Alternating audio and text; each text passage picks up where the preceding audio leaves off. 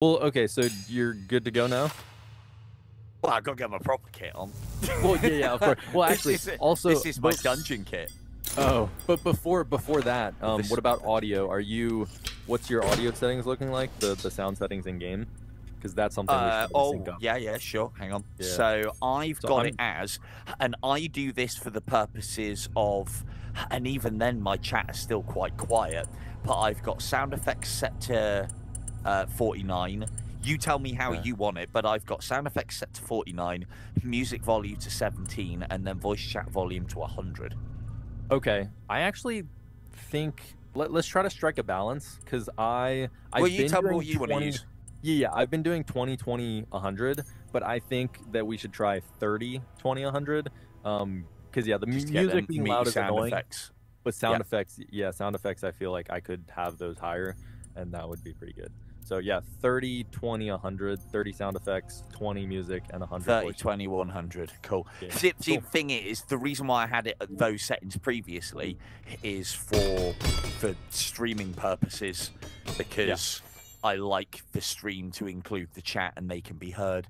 So, and then yeah, the other thing, as I was saying as well, is 4.9 at minus 800 on the audio side of things, like we were talking about the other day, works fine on 4.9.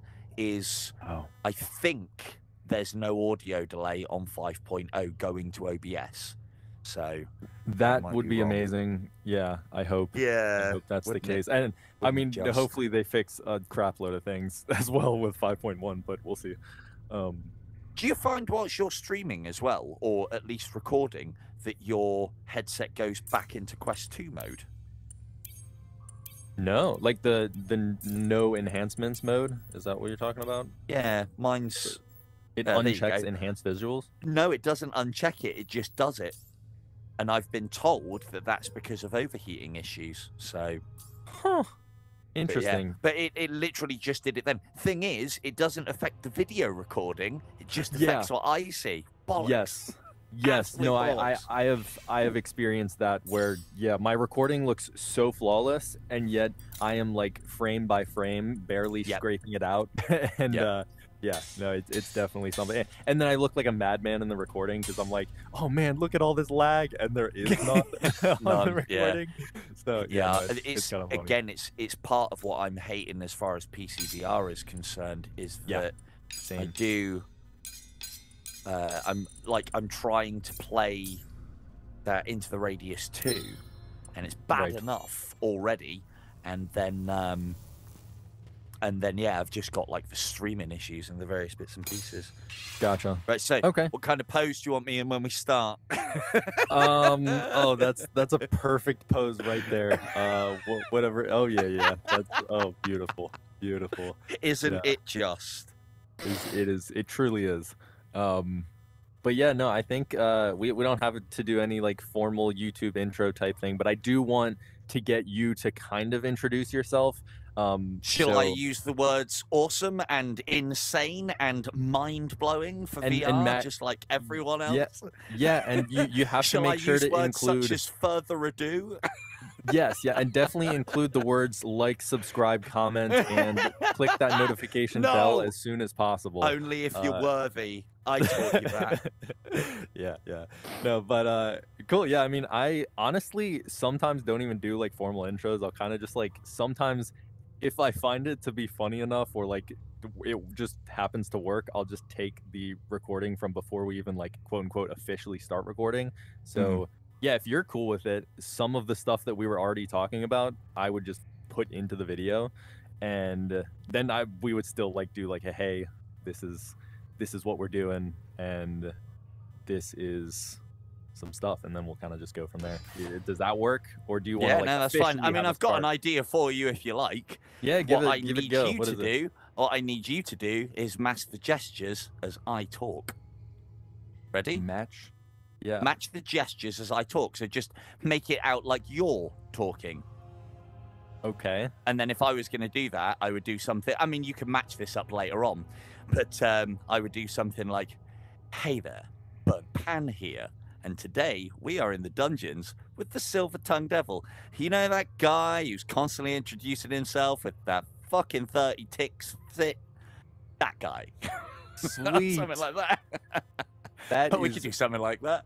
beautiful. No, I do love that. I do love that. But maybe we should do that a little bit better. I don't know, but yeah. Yeah, no, whatever we happen to do, not focus on the intro too much. I think we should just like get talking about random stuff because that tends to be what people. The only reason why I say about doing that is when me and Indy play, he always starts gesturing, and I go, "Hey there, Indy VR here," just because that's how I do all my live streams, and he never does intros or outros, and I think it's a good idea.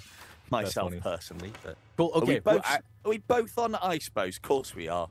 I'm gonna change my loadout. I think. Well, maybe I'll stick with this. I don't know. You got the hammers. You got the hammers. I do got the hammers. Yeah, I didn't even let me check out my loadout real quick. I didn't do anything. It's all about that dungeon drip, JJ. Fucking sort it out. Oh, that's the other thing as well. How do you feel about swearing? Because obviously my language is I am totally cool with it. Yeah, excellent. No, there's been plenty of swearing. Yeah. Well, no, it's PG rated when you're talking with the old Quaker. for the most part, yeah. I think if we put a curse word or two in there, it probably wouldn't matter. But I swear like a sailor when I'm in my streams, and I've never been pulled up on it. So, yeah. No, I tell you what, it won't matter. It was actually quite surprising to me when I saw it the other day. This goes to show you how much I fixate on one thing and then don't do anything else. I had no idea. Oh, how come mine don't do it? Swear I saw you guys the other day. Don't do what? Quaker, I'm sure. Axes. He like chopped it into something and it stayed there. Oh yeah, it's only chests. For some reason, yeah. They should do that with everything. Come on. With all boxes, at least, or like you know this thing right here. Ooh, wait. Actually, 1 second. I gotta put myself on do not disturb so I don't get notifications. Okay, let's do this and do not disturb or until midnight. Okay. Cool. Yeah, I'm good. I won't get notifications now. Oh. Cool. Whoa. Except I just went into slow-mo. Holy. Okay, wait. Okay, we're good. I was getting that last night when I was playing as well. Okay. And I think it's because I used seamless multitasking and it like. Oh, got you. A friend of mine has one of my mods actually has got a Quest 2. And after about 10 minutes of play, he becomes Peter Pan. Not Burnt Pan. No. He becomes Peter Pan. And he can float through the dungeon. Every time he jumps, it's in slow motion, and it's because his quest is overheating. Oh, okay. That is old. Great. It's old and riddled with crap. Yeah. So so I would have you believe. Okay, so actually, before we go into stuff, I do want to talk about our loadouts real quick and just like have a bit of a conversation about that. But before, could I get you to stand here so I can have a beautiful backdrop of this soul guy with you sure. Just like introducing you? Okay. Yeah, cool. No worries. Actually, no, come over here. Come here, so it's like. Well, no, this would make. I think this would be better. I think this would be great. Yeah. Okay. Because then I can go something like, "Hey there, Silver-Tongued Devil here, and in this stream, or something along those lines." Yeah. Yeah, sure. I'll stand here if you want. You tell me where.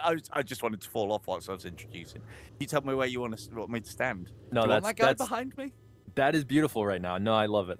All right. Well, yeah, I'll go ahead and start some random thing, and we can chime in and go from there. Yeah.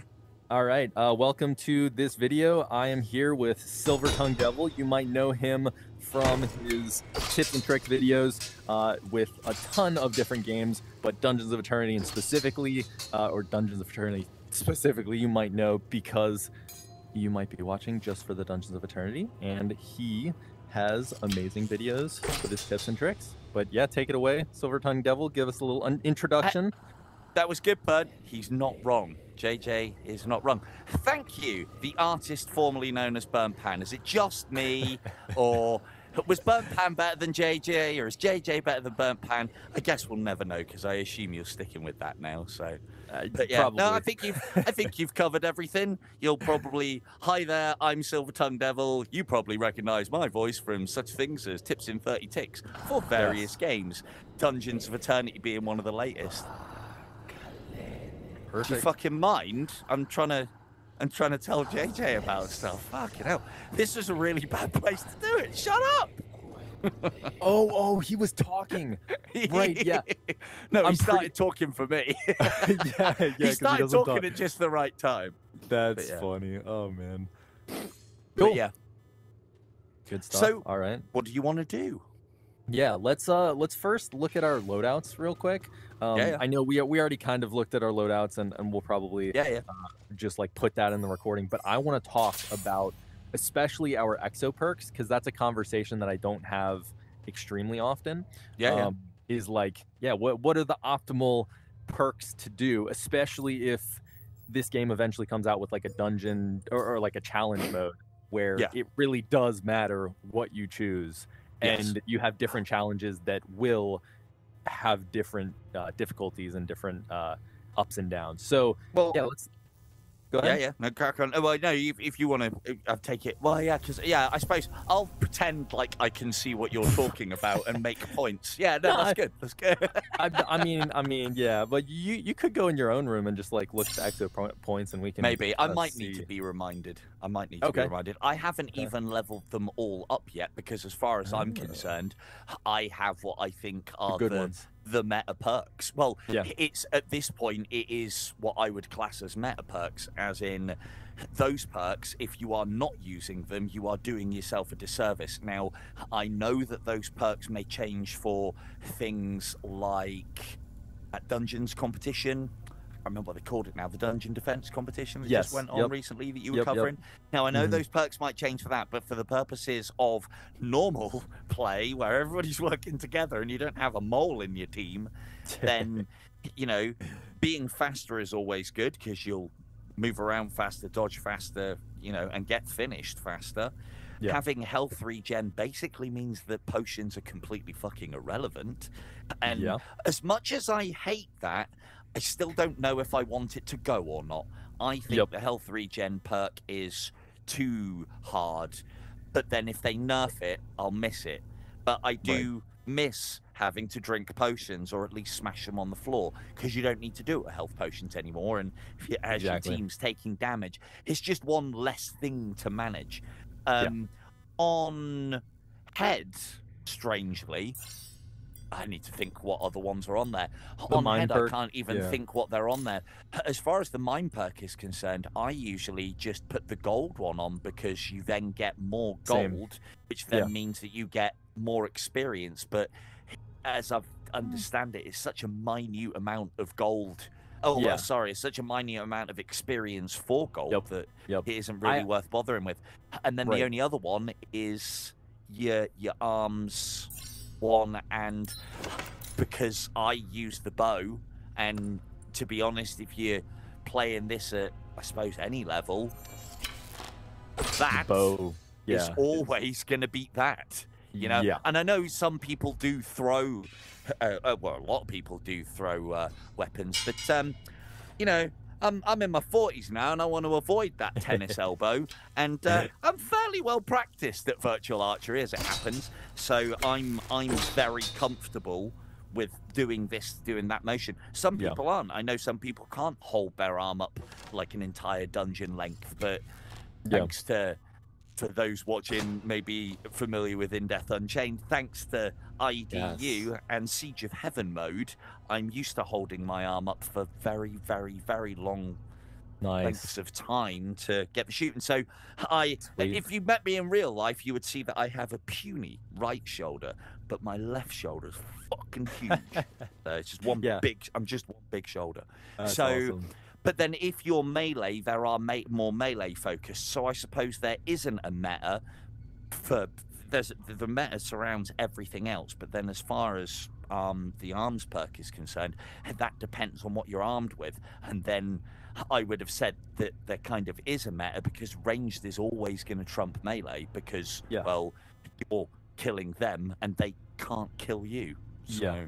I think the one thing that could change in the future, I have no like actual proof that this might happen, but I think if that meta were to change, it would probably happen because limited arrows, like you will maybe get limited arrows, and so you will have to spend them wisely, and then have more value because you spam arrows all the time, and you can't. I like that as long as you can pick them back up again. Yeah, and then find that's more, another thing. Now see, I was going a different tangent. Okay. Because as an archer, it would be very important for me to pick up all of my arrows and yours, and then I don't have to share, do I? And then I can do all the archery, and you can fucking go and do the melee. You can go and put yourself in danger, because I've got all the arrows. I said this to the devs. I was like, when they told me, oh yeah, gold is shared when you pick it up, I was like, oh man, I've been chasing around trying to get all the gold just because of that thing at the end that says you collected the most gold. I like having that little award. I'm a greedy guy when it comes to the dungeons, but it makes no difference. You collect the gold as a team anyway. So but I like the idea of limited arrows. I know there's going to be people who don't. Yeah, I recently maybe the ability to pick up. Right. I made a suggestion post. I mean, not that suggestion posts are going into the game, but I thought that it might be a good idea to have some sort of a hardcore or realism mode that like you would go into that, and that one would be more balanced towards like multiple metas working, whereas the game is just how it works, and more of that would be the thing in that circumstance. Then that would break the meta, and you wouldn't have a meta. You would have, well, you probably have a best loadout and then counters to that or things with it. But hey, look, as far as I'm concerned, JJ, you have my signature on this, providing we also put team down.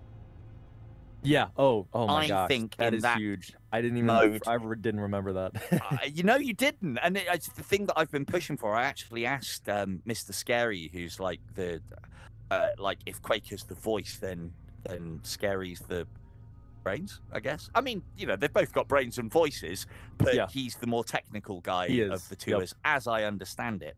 And I obviously spend quite a lot of time speaking to Mr. Scary, and I said to him like, oh, but the bombs, this was a few versions back, the bombs, we can damage each other with them. Are you going to push that a little bit further? Could you? And they were like, yeah, no, that's not the direction we want to go. And I was like, oh man, I would love, it's one of the things that I suggested to him back in the day as well, and this was again a few updates ago. I would love for this to become the dark and darker of VR.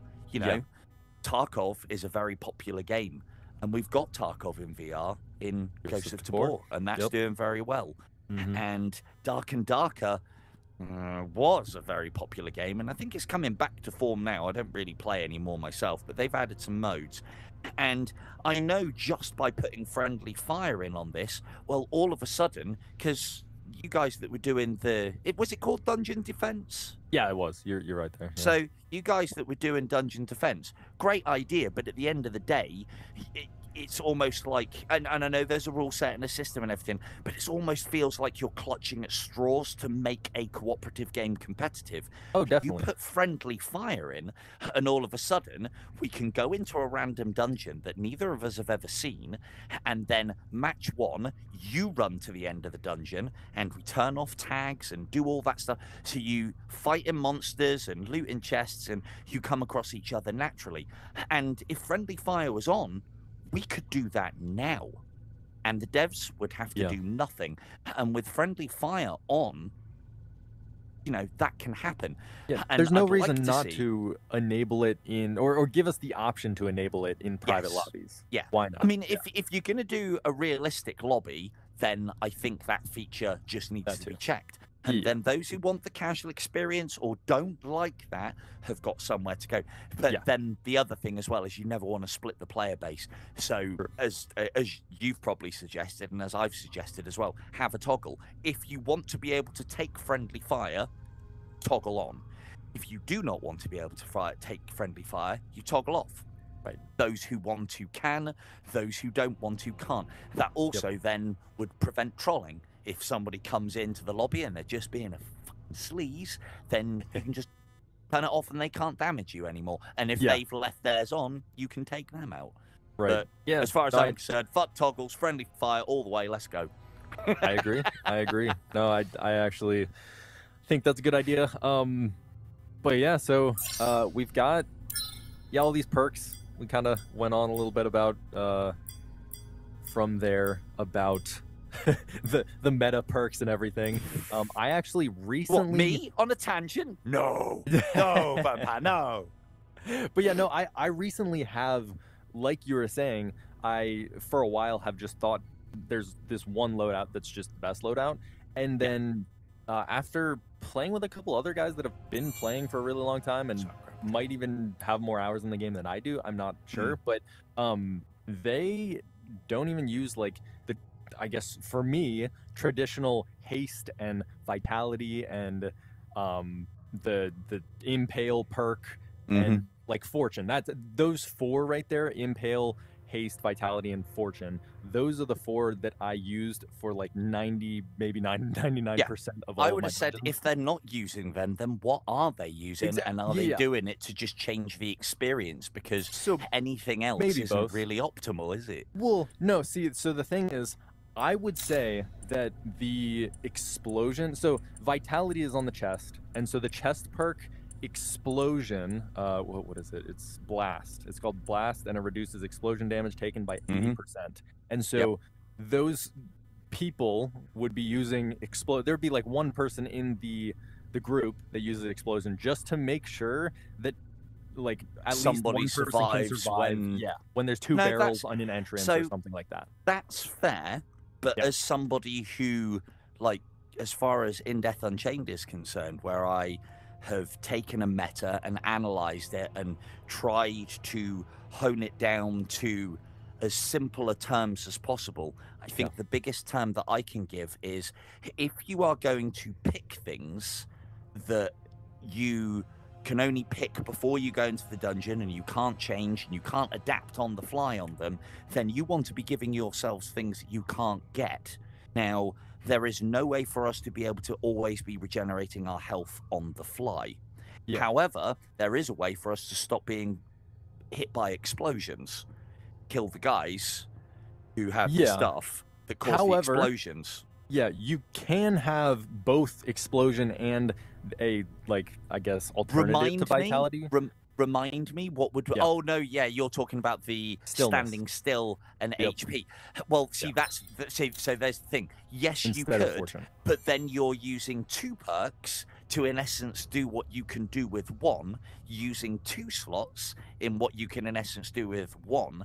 And on top of that as well, I don't know about you, but if you're standing still to regenerate your health, you're asking for bombs, as far as I'm concerned. Well, so the bomb ramps, that would be my counter to it, because then, like, the other thing as well is if you're using, you've probably explored the perks a lot more than I have. I've looked at the perks and gone, that's optimal, that's optimal, that's optimal, that's optimal, and I've barely touched anything else. So I haven't experimented, but I'd like to think that I've got enough time in game and these sort of games where I can look at them and go, well, yeah, that's very, like, the explosion one is situational. It only comes into its own when there's explosions going off.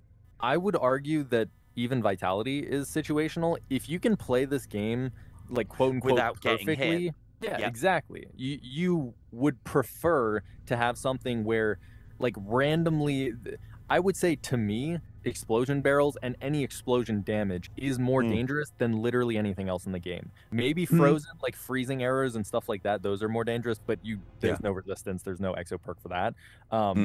And so I think both the explosion resistance and the melee resistance, because if you get frozen and then you get swarmed, if you have melee resistance, you have much better chance of not dying, because melee damage is the one that does the most damage.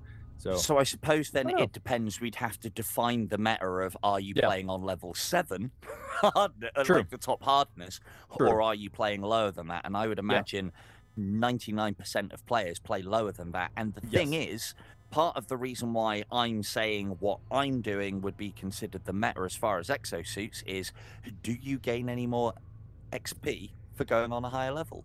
No.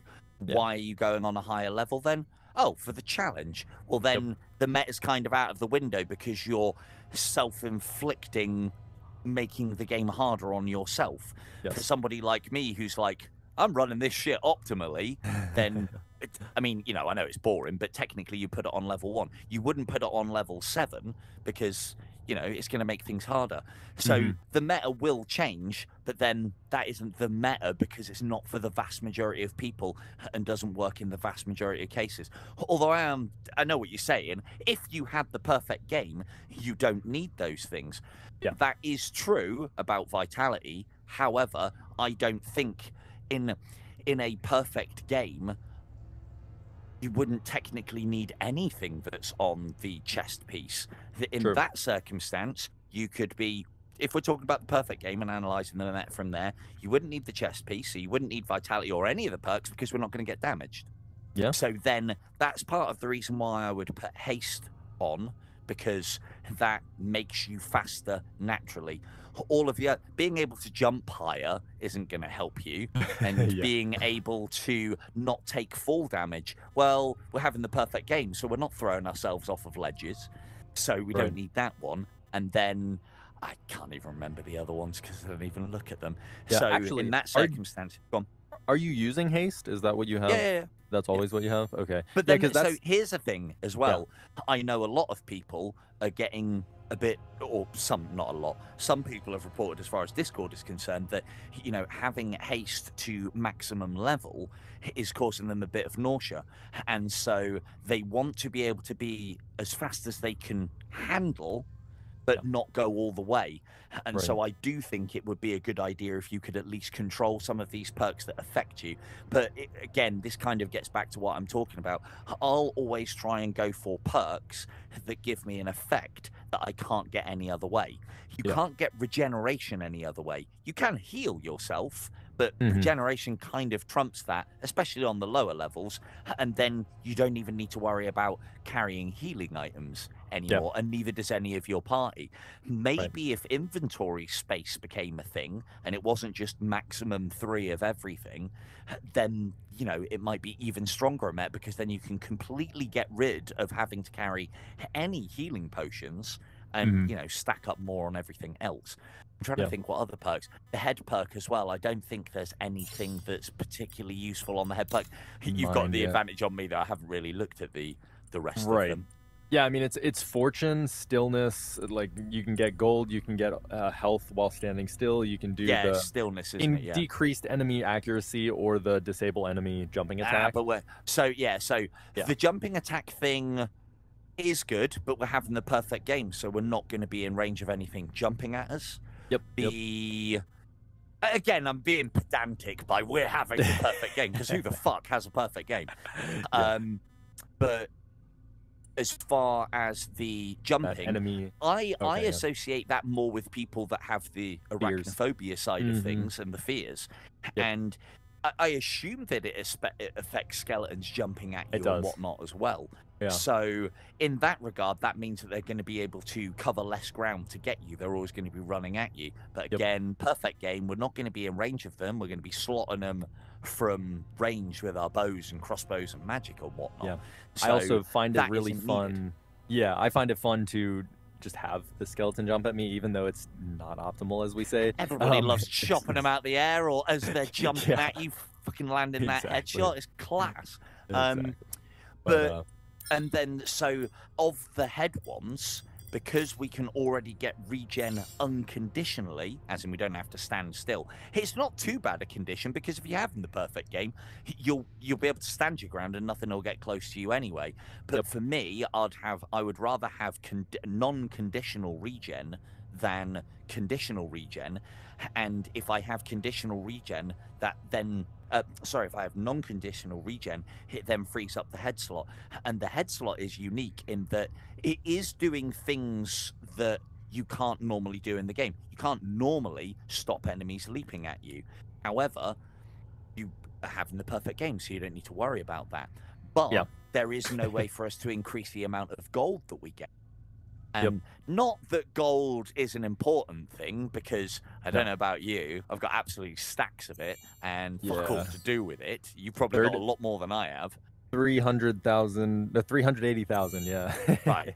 So, but then having said that, that was the first thing that I said to Scary when he told me a while back about being able to have something in here. I mean, we'll probably talk about this later, but have something in here where we can store our stuff from the dungeon. And my first response was, what?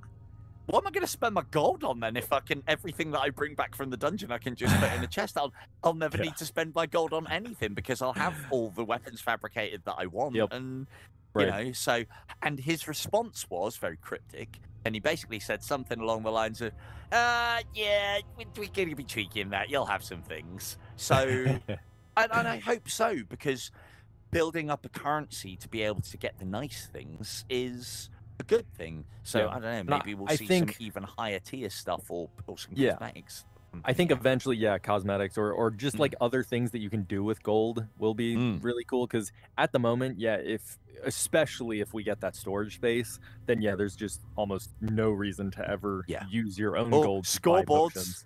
There's well, this is the other thing as well, is then as far as gold earning as well, there is a gold earned scoreboard, isn't there? I'm sure there is. Yeah, there is. So of course, then if you're playing the meta and you're trying to get up in the leaderboards, again, that's something else I don't agree with, but we can talk about that later as well. Not agree, it's just, I don't know. I'm not a big fan either. Yeah, I come from a more competitive side of things. I'm used to being able to rely on skill-based leaderboards rather than time. In-game knowledge and skill. Because thing is, I've never considered myself an amazing player in Death Unchained, but I do know the game pretty much inside and out, which then means that I know how to manipulate that system as far as score is concerned. Some would call it clever play, good play, skill gap. I'd call it I'd call it knowledge. It's game knowledge. And I do the same in this. You know, you're a better player than I am. I would have said Mystic is a better player. There'll be loads of players better than I am. There are in Death Unchained as well, loads of players better than I am, but I can still beat them. And that's part of the reason why, not necessarily in dungeons, definitely in IDU though. That's why I originally started doing the tips and tricks thing, because I was like, when I first started doing VR, I've always been all right at computer games, but what I didn't realize is how much I was being held back by just having a controller, or and to an even worse extent, mouse and keyboard. Ugh, fuck. But when I got into VR and got controllers and found that I was able to move, and then when I got a Quest and that I was completely untethered, all of a sudden I was like, oh, actually, I'm feeling pretty tasty in VR. You know, I think I can pull some stuff off here. So I can play at, I'd say, an above average level. But what I think is more important is, as long as you can play to a normal level and you know the game inside out, I think that trumps skill. I really do. And I do too. That's why I started doing tips and tricks, because I wanted to try and, I don't know, kind of it started within Death Unchained in an attempt to, I don't know, kind of level the playing field. Yeah, spread the knowledge. I'd never want someone to be able to say, but you only won because you know this thing, or you knew this. But now you all you can kept know this to yourself. Now, I did do that in one tournament, just to kind of put my name on the map a little bit. But that was the first and last time that I did it. And the reason being is because if I'd have given away what I'd learnt, then I would have been in threat to have been beaten. Number one, which again, now that I won one, I don't really care about. And also, number two, it then would have meant that I would have had to spend a lot more time cementing my places within those boards. And I like the idea of just going on and getting to the top of the leaderboard in 5, 10, 15 minutes and being able to stay there without having to put any effort in. And then you can do the other thing that I like, which is where you start playing the mind games. So, but that's, that's a separate. I totally agree. Yeah, so good stuff. I say we go check out some dungeons. We go in and then we can have want to play the discussions. game? I told you I'm terrible. Yeah, I don't know. Maybe we can kill a few enemies, just Well, like one or maybe two. one or two. Maybe one or two. As long Might as be there's rough. game knowledge involved in this run, maybe. Wait, so oh yeah, you said you're using haste too, right? Yeah. I'm gonna put haste Yes. on. Yeah. Yeah.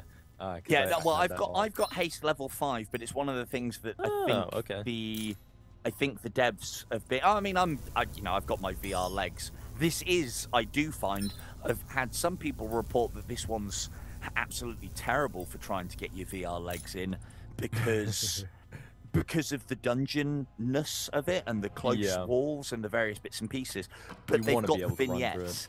Yeah, they've got the vignettes and they've got the bits and pieces that you need to be able to kind of level up your VR legs.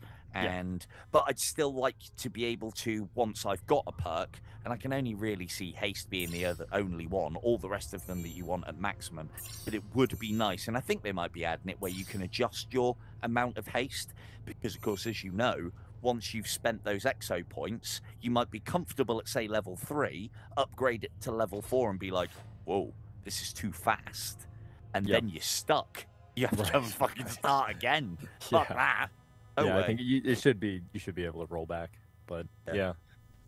Cool. Well, yeah, I'll be doing the super hasty haste, and I'm surprised you don't actually. No, I do. I really am. I do like 99% of the time. I just I recently tried without it, and I found it to be like, I mean, just as fun as with it, and it kind of feels more realistic almost because. Yeah, I can't always be sprinting this fast in real life if I'm actually running through a dungeon. So, yeah, if I was just... You're obviously not playing enough VR, mate. I'm super fit. What are you talking about? Want to get on that Beat Saber, get on that pistol whip. That'll get you fit. Yeah. But, no, I do my underdogs and Racket NX and all that good stuff. But, right, there you go. Yeah. All right, so do you have a favorite realm? I am actually quite boring. I really like the first one. Me too. No, I mean, same with really Quaker like X. the Underworld. I'm the same. Underworld. I like Sandstorm. Okay. And I like Vile Halls. And I like Lava Forge. But I think it's to do with Underworld just feels classic. Just feels like it looks good too. Classic. Yeah, it does. But it just feels like the classic Dungeons and Dragons-y proper dungeon crawling one. Whereas everything else just feels like not forced variants. Hey, don't take my realms away from me, but given the choice, it's always going to be Underworld. Always. Yeah. No, I agree. I think we should start with an Underworld. Maybe we'll do multiple, but if it goes at the pace we're going now, we probably will only get through one dungeon, if that. Yeah, no, that's fine. I talk a lot. Don't you worry. I know. I know. I think we talked about 4 or 5. Do you think? I mean, whatever. As long as you don't mind embarrassing yourself, and I don't mind embarrassing myself. Yeah, it's fine. Yeah, man, put it on 5. Like, I'll have to just concentrate really hard, squeeze my brain for all that in-game knowledge. Really hard. Hopefully it comes. The thing is, as well, now that I've just got level 60, now I'm in the market for trying to get some better weapons as well. So okay. Sweet. Yeah, you're gonna go and buy some potions. Oh, no. That's not the true dungeon. No. I'm actually not doing that. I'm making sure that I don't have this slowness perk turned on. What was I had a chest perk that was reducing slowness, or what was? I don't even remember. Oh, it was the leg. It was the leg perk. Instead of haste, I had endurance, which reduced slowdown from poison and last stand, which is totally useless if you're in level 7 difficulty, not playing Vile Halls. But yeah, so I'm back on haste. I just wanted to double check what I had, and I'm doing my chest perk of like less melee damage, and I do more melee damage with my arms perk. So I'm just gonna be like whacking away at stuff. To be fair, we might as well pick up a few Persians anyway. I've got some resurrections for you. You know, just in case, just to get you back up. Don't worry about it. Yeah, I can die as much as possible now. That's perfect. Yeah, I'm getting exactly what I want. I'm just, let's have it noted. I'm getting some resurrection potions for you. Is this a foreshadowing of a turn of events? It probably fucking is. Yeah, we will see. We will see. I might as well just make haste potion and invisibility too. Why not? No, we don't need haste. We're going fast enough. Yeah, you're but right. You're right. The other thing that I will say is, I do see what you're saying as far as the haste thing, because there is that whole. Do you really need to go that fast? Am I even making use of haste that much? A lot of the time, you can usually take a position, shoot your shots, and you're good to go. But yeah, you and don't need to move around that fast. Right, and you tend to be as fast as the imps even without haste, and so you even if you can't run away like in a straight line, you can always go the opposite direction of their charge. And so hey, I was kind of liking the idea of you not having haste, if I was honest with you, because when the imps do come a running, they'll go for you because I'll be a silver tongue devil shaped blur in the distance, being all heroic like. Man. Yeah, no, that's perfect. I actually do think I like not doing haste better, just because for melee especially, because it's easier to control myself as I'm like getting close to. It's easier to distance myself at the correct distance and like maintain that correct distance in melee. But if you are using a bow, then yes, it is much better to just be able to run away and then shoot the bow while you're just standing still or running away fast or whatever. So the one thing that I would say is remember that you can like half push, like, you know, I'm at half speed, and now I'm at 3/4 speed, and now I'm at full. And then the thing is, I don't find it really too fast unless you're actually sprinting. And I'll be honest with you, I don't like. I'm not a fan of having to do things by clicking in, because we all clench whilst we're doing things, and they get touched. So. But then, having said that, for me, especially with haste on now, the things that you are clicking on, if they come on accidentally, it isn't game breaking. Like if I click in the right thumbstick, by accident, all it's gonna do is highlight you for me. If I click in, little tip and trick there for anyone paying attention, and I can't help myself. I just can't. They just slip out. Yeah, we'll do the little test of like not seeing each other and clicking the highlight button. Yeah. But what was I? We probably should. I don't even know. Yeah. Come back up here to the chest real quick. And what have you got? Yeah, I mean, you were just you were saying earlier about the sticking your weapon into things. Oh yeah, go on. Yeah, you that with your axe, dagger. have you? Got that dagger? Yeah. There you go. It does. Yeah, it's never. It's just so satisfying. It's only daggers and axes, no swords, no. I think just like anything else, like maces and hammers. Yeah, he's right. Thing is, I've only just started offhanding myself. A dagger. Cool. Yeah, no, I do love the loadout of having. I love having a sword and a dagger. But I mean, I also love having just like 2 regular melee weapons. I don't know. I really hope that they change the shield to be slottable on one of these. I don't want to lose this for anything, but I really want to bring a shield in. Want to bring a shield in, and I don't want a fucking target shield or a little buckler. I want the full fucking thing. All right. And if you have to make it look mini here so that it doesn't look stupid, and then it goes and comes up when I grab magic shield. Because I want sword and shield. I want sword and board play in this game. But then I like my range, and I'm a bow guy, man. I don't want to get rid of these things. Yeah, they could do some cool stuff with the secondary slots for sure.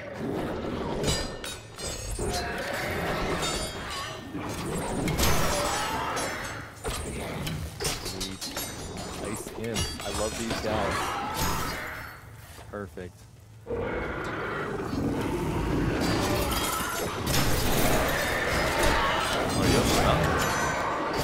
Oh, sweet. Right in the I was going to behind you. No! I was going to poke you. You were supposed to not kill him so I could do funny shit. See, I told you it would be a foreshadowing.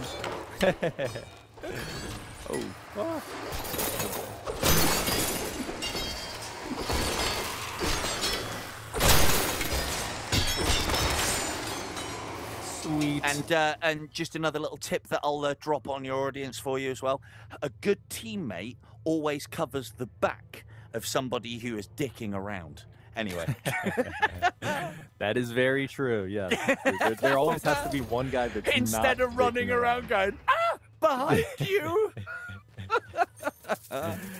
Yes. Oh well, Skull Key. Is this a save map, or did you go for a random one? Random one. Yeah. Oh yeah. I didn't even ask you which one we should do, but yeah, I just. It doesn't matter. I tell you, do you know what? Something I haven't seen yet because I haven't been playing that way. The last time that I played was when I was streaming. I still haven't seen the large mimic yet. The tier 3 mimic? Oh wow. I haven't seen it yet. The epic mimic? Yeah. I have not seen the epic mimic.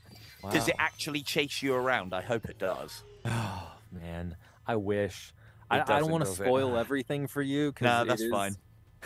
Have you actually seen it? Like, have you seen it in a video or anything? No. Well, that's the thing is, I could as well. Yeah. I could go online, but I want to experience it myself. But then, you know, it'll probably be quite a strange thing for me to say, oh, I haven't even seen something that's been in the game for quite a while now. Yeah. And it's just down to the fact that I haven't really... Oh, hello. Oh, this is the hardest thing in the game. I tell you what, my eye arrow is going to be particularly nasty against this, isn't it? Well, actually, you say that, JJ, but this is one of the best rooms for it. I can show you. I mean, hey there, Silver Tongue Devil, doing tips in 30 ticks. If you have a golem and you happen to be in this room, there's a nice, easy way for us to defeat said golem. And my beautiful assistant will stop jumping bombs and follow me. Oh, okay, sure. Here we are, up on the top. So yeah, everybody will probably be able to see what we're going to do now. Oh, genius. Can't get hit.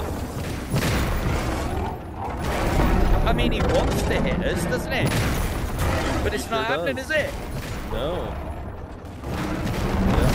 And then when he goes down, we can put a few in him. Oh, I got ice. Oh, shoot. I don't even have my right weapons out. What am I doing? What are you doing? There we go. I don't know. Easy I job. don't know. I grabbed my back for my bow, and then I tried to hit like they were hammers. That was just like absolutely, I don't know. I got iced when I landed on his back. I didn't realize the ice one did that. So there is another way that you can deal with that as well. And again, these are all the things that never make it into my tips in 30 ticks, because I'd rather give people tips and tricks as opposed to kind of exploits that trivialize things, like the power leveling that we did on a stream recently. But the other way that you can deal with the golem is if you come into another room, as long as it isn't a lock-in room. If you come into another room, he can't punch you. He'll just stay there. Because one of the things that I'm rubbish at in this game, and my top moderator is really good at, Vaughn that is throwing bombs. She can fucking hit stuff 50 meters away in VR with pretty much anything that you can put in her hand. Impressive. Whereas I can't hit barns that are next to me. So if I can make it so the enemy doesn't move and all I have to do is a simple roll, then I'll do it. And the thing is, even the simple roll I'll fuck up on occasion as well. It was probably a good day for me when they took out friendly fire on bombs. So, yeah. That is funny. Yeah, no, and actually, do you know if these rooms, because sometimes when you go into a room, it locks the rooms or it locks the exits. Yeah. I don't know what triggers that, if that's just totally random or if it's like based on specific enemies or whatever. But I think it's random. Yeah, I think it depends. I think it's room dependent. I think like the random generate, if you always have a save dungeon, then each room will that does close, it'll close every time that you go through it. That's I think. I mean, kind of. A save dungeon. So this is what I was talking about trying to find that perfect map so you can speedrun if you want to level up quick. Is you want dungeons where it doesn't have any lock-in rooms, because they always seem to be exactly the same in a saved one, as you say. Yep. So we don't actually need a key to trigger mimics. You do. You do. You do need a key, do you? You basically need to like let the. You have to let him sniff it. But see, that shows you how many mimics I've laid up against. Yeah. But then and there is a tier 1 up there. Yeah, it's tier 1. We'll find Up something the top, else, isn't there? How much dungeon have we got? Oh, we got plenty of dungeon. It's a pretty big dungeon. Oh, that's right. You know where all the keys are, don't you? So we're good. Yeah, a good amount of keys. Yeah, not all of them.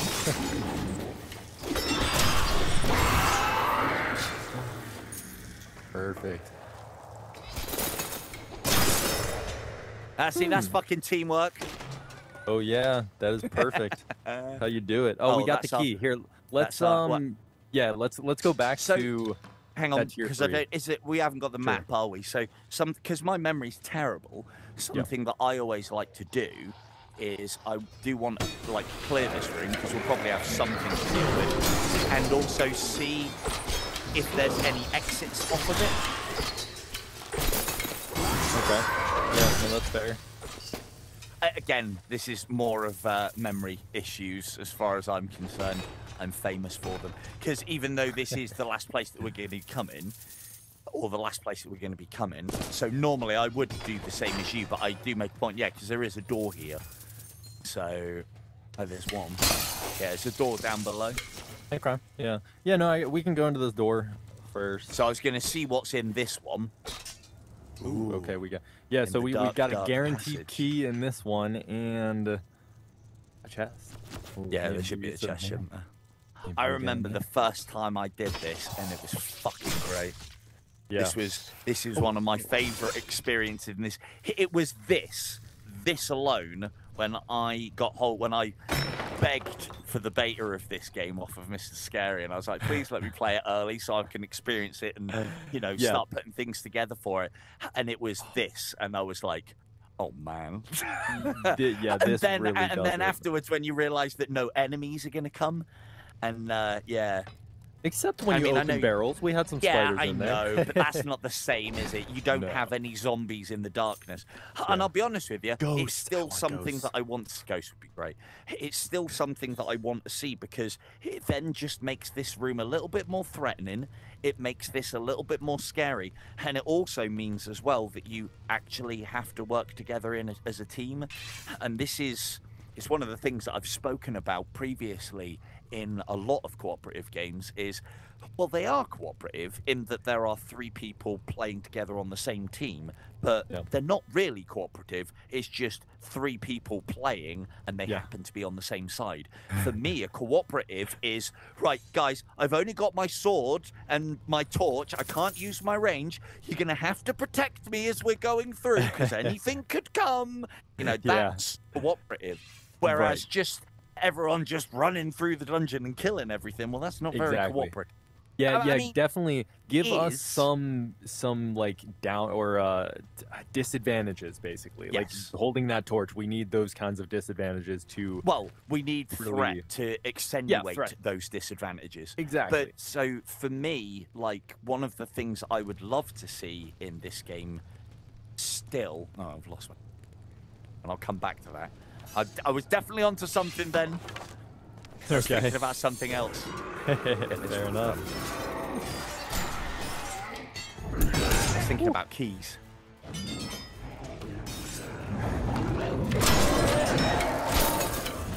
Got a key.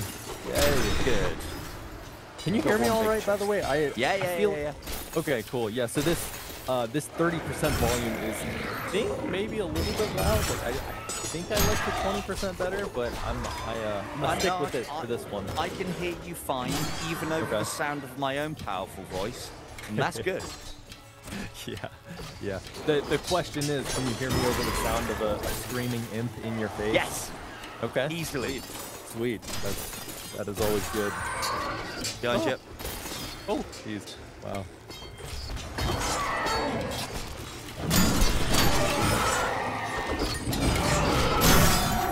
Perfect.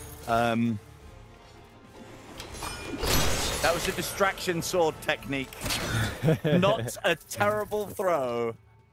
I do see a lot of people, throwing weapons in this, and I'm like, I like the idea of that. It does feel very Gauntlet, the whole throwing multiple weapons, and I think that's what the devs were going through on that. I've done that in this, and I've done that a lot in Asgard's Wrath as well, and it just it does my elbow in, man. Getting old. Yeah. Getting yeah, no, that's old. fair.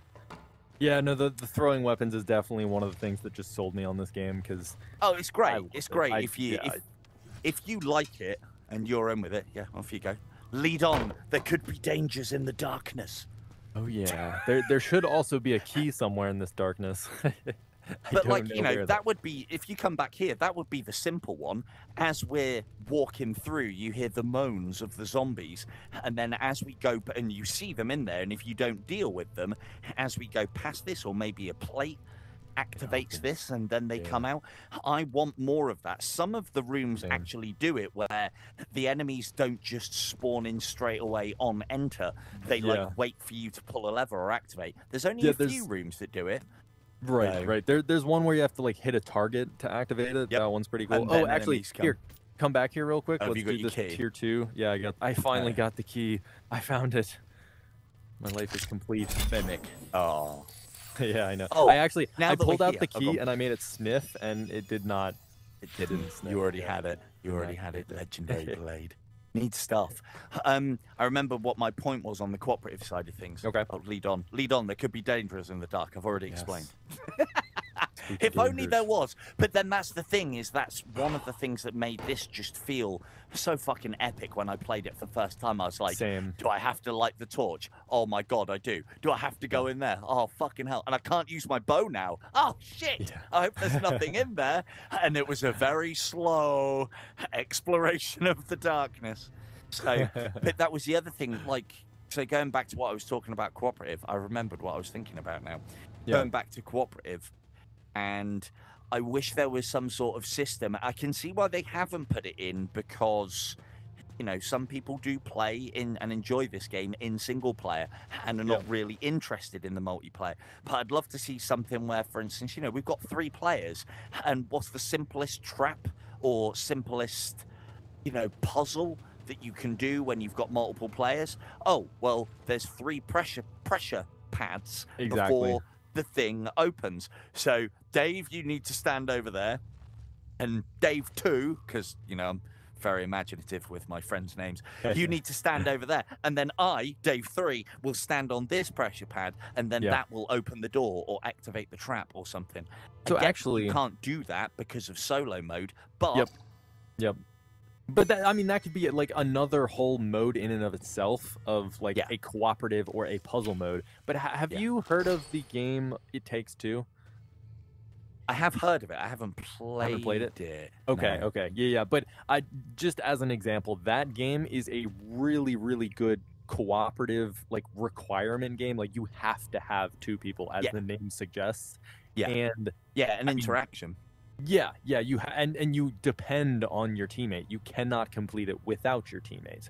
And so, if they did similar mechanics, I'm not saying like they steal that game, but there are some pretty cool similar mechanics in that. I played like this browser-based game as well when I was younger, called I think it's like Fire Boy and Ice Girl or something, or Fire and Ice something. But it was just like a 2D platform type game that you just go through these little puzzles, and you also are required to just have like 2 people doing it. You can't just have one person, and like you use the same keyboard. That was kind of like a nostalgic game. But then that's it. That for me. But again, maybe that's an old school gamer thing, and I don't know how old that game was. But maybe it's like, I think cooperative. I think something where you actually have to work together. Like, you know, After the Fall is a cooperative game, the one where you're running through and just shooting zombies. But is it really cooperative? You just 4 people running around together shooting stuff. There's a little bit of healing and management and various bits and pieces, but like I look at a game like PUBG. Now, that's not a cooperative game, but you do have to work together, manage loot, and do various bits and pieces. But that's got something that I would love to see in something like this, where it's not a requirement, but it would give you a bit of an advantage. And if they could work that into this, that'd be great. The cooperative climb. So in PUBG, one person can do this, and then to get somebody up higher than you can naturally jump or get to. And then the other person, when they're down there, can put a hand down and then pull the other person up. I don't know if that's even doable in VR. I think it would be a fucking cool mechanic. I'm sure it'd be hard to pull off. Right, and it would probably end up just being a button press. But no, it sounds cool. And things like picking up your teammate. I mean, this is kind of just like getting into the weeds here, but like we can pick each other up now by just holding down the A button. But just being able to like grab your teammate Rub if they're the on crotch, the floor, maybe, or they're slap like them about the face. or just like pour the drink into their mouth and like force it down to their mouth. Yeah, that could be something. But no, I think it would be cool to have like those cooperative elements where you do have to like. We can't even high five. Like you should be able to. And you can. That. See, the thing is, you can in other games. Exactly. There is detection. Most but then games, this is the thing. This is what. Good games. Not most not games. Most like games, not Knock. Most games, Knock is one that I know that the high five you Racket can do. NX does it and really then of course well too. being able to high five each other in the air and stuff like that. Even that would feel like everyone has presence. Yeah, right. Everyone has presence and like handshakes, fist feel bumps, in touch. Yeah. Handshake still hasn't been done well in a game. We should be able to put our hands together, both press grip, automatically and it moves it. And then, of course, you can go for each other's wrists and do the warrior grip, or you could do it that way and do that grip. And I don't know. But then this is the thing: this is the problem with all of these things. Is I've got all of these ideas, I've got all of these things that I want implemented, and I'm fucking certain devs do as well. But then this is the thing, from somebody who doesn't program talking to somebody who does. Exactly. It's like it's like me going, oh yeah, that great single player game that you got, could you go into the dev tools and press the add multiplayer button in there? Would that be doable? Could you just do that? Because I know a bit of programming, but I don't understand it. So there's got to be a reason why they haven't done these things, and I would imagine the payoff is not worth the amount of time that they would have to invest to do it, or it doesn't work with the system that they have. And they're pretty big let's about face it, they've done a they've done a very good job of the system. Good. So if we have to do without high fives, I think but like then draw your hammer. Oh yeah, we can. Yep, we collisions. So it's pretty So, but it's something. So I think at some point, I don't see why they wouldn't add something like a handshake or not a handshake, but a high five or a fist bump. That seems like something that, I mean, even from a non-coder perspective, I think that is maybe not easy, but it's definitely possible to put in the game. And see, I would imagine part of the problem is when you do that and grab and then move away or move forward, and that's what, and then all of a sudden you've got that long arm of the law for each. So that'd probably be the problem. It takes away from that embodiment. Are we standing in front of this chest because you've got a key? Oh, thanks. Yep. Go ahead.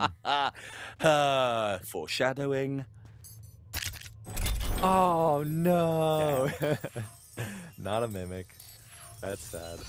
I was ready to. I had my best girlish scream ready in advance, just so that we all know that it would have been purposely done. Yeah, no, that would have been great. Here, let's go over here. I think we skipped this little room. I'm going to have to play with you more often, JJ. Oh. You sound like you know where you're going. Heck yeah, I do. We got the map, too. Sweet stuff.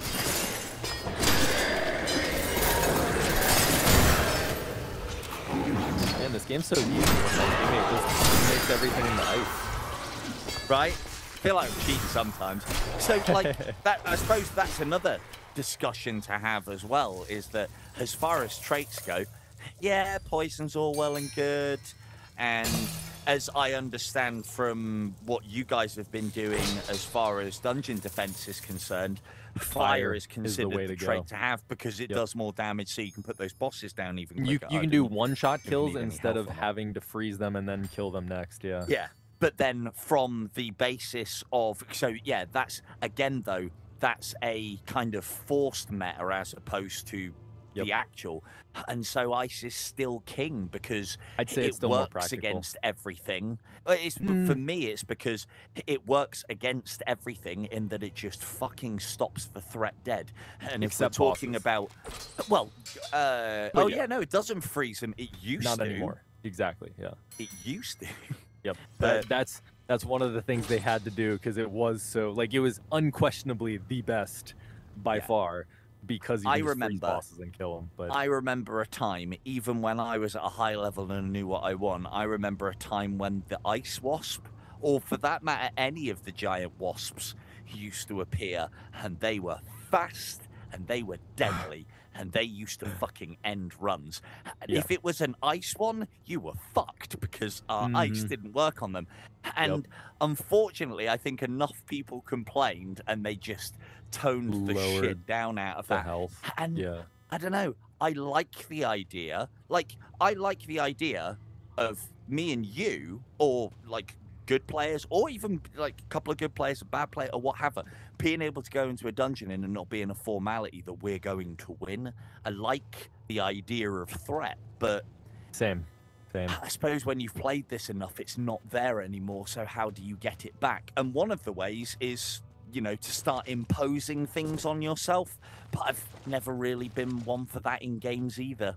Right. Just, it's a weird balance that the devs have to strike too, where they want to make this game accessible enough to the people that just want to be able to complete it, and they struggle to complete it, but then they also want to try somewhat to cater to like those more hardcore players, maybe like myself, like Royal Rush, just people that have played more and know what they're doing.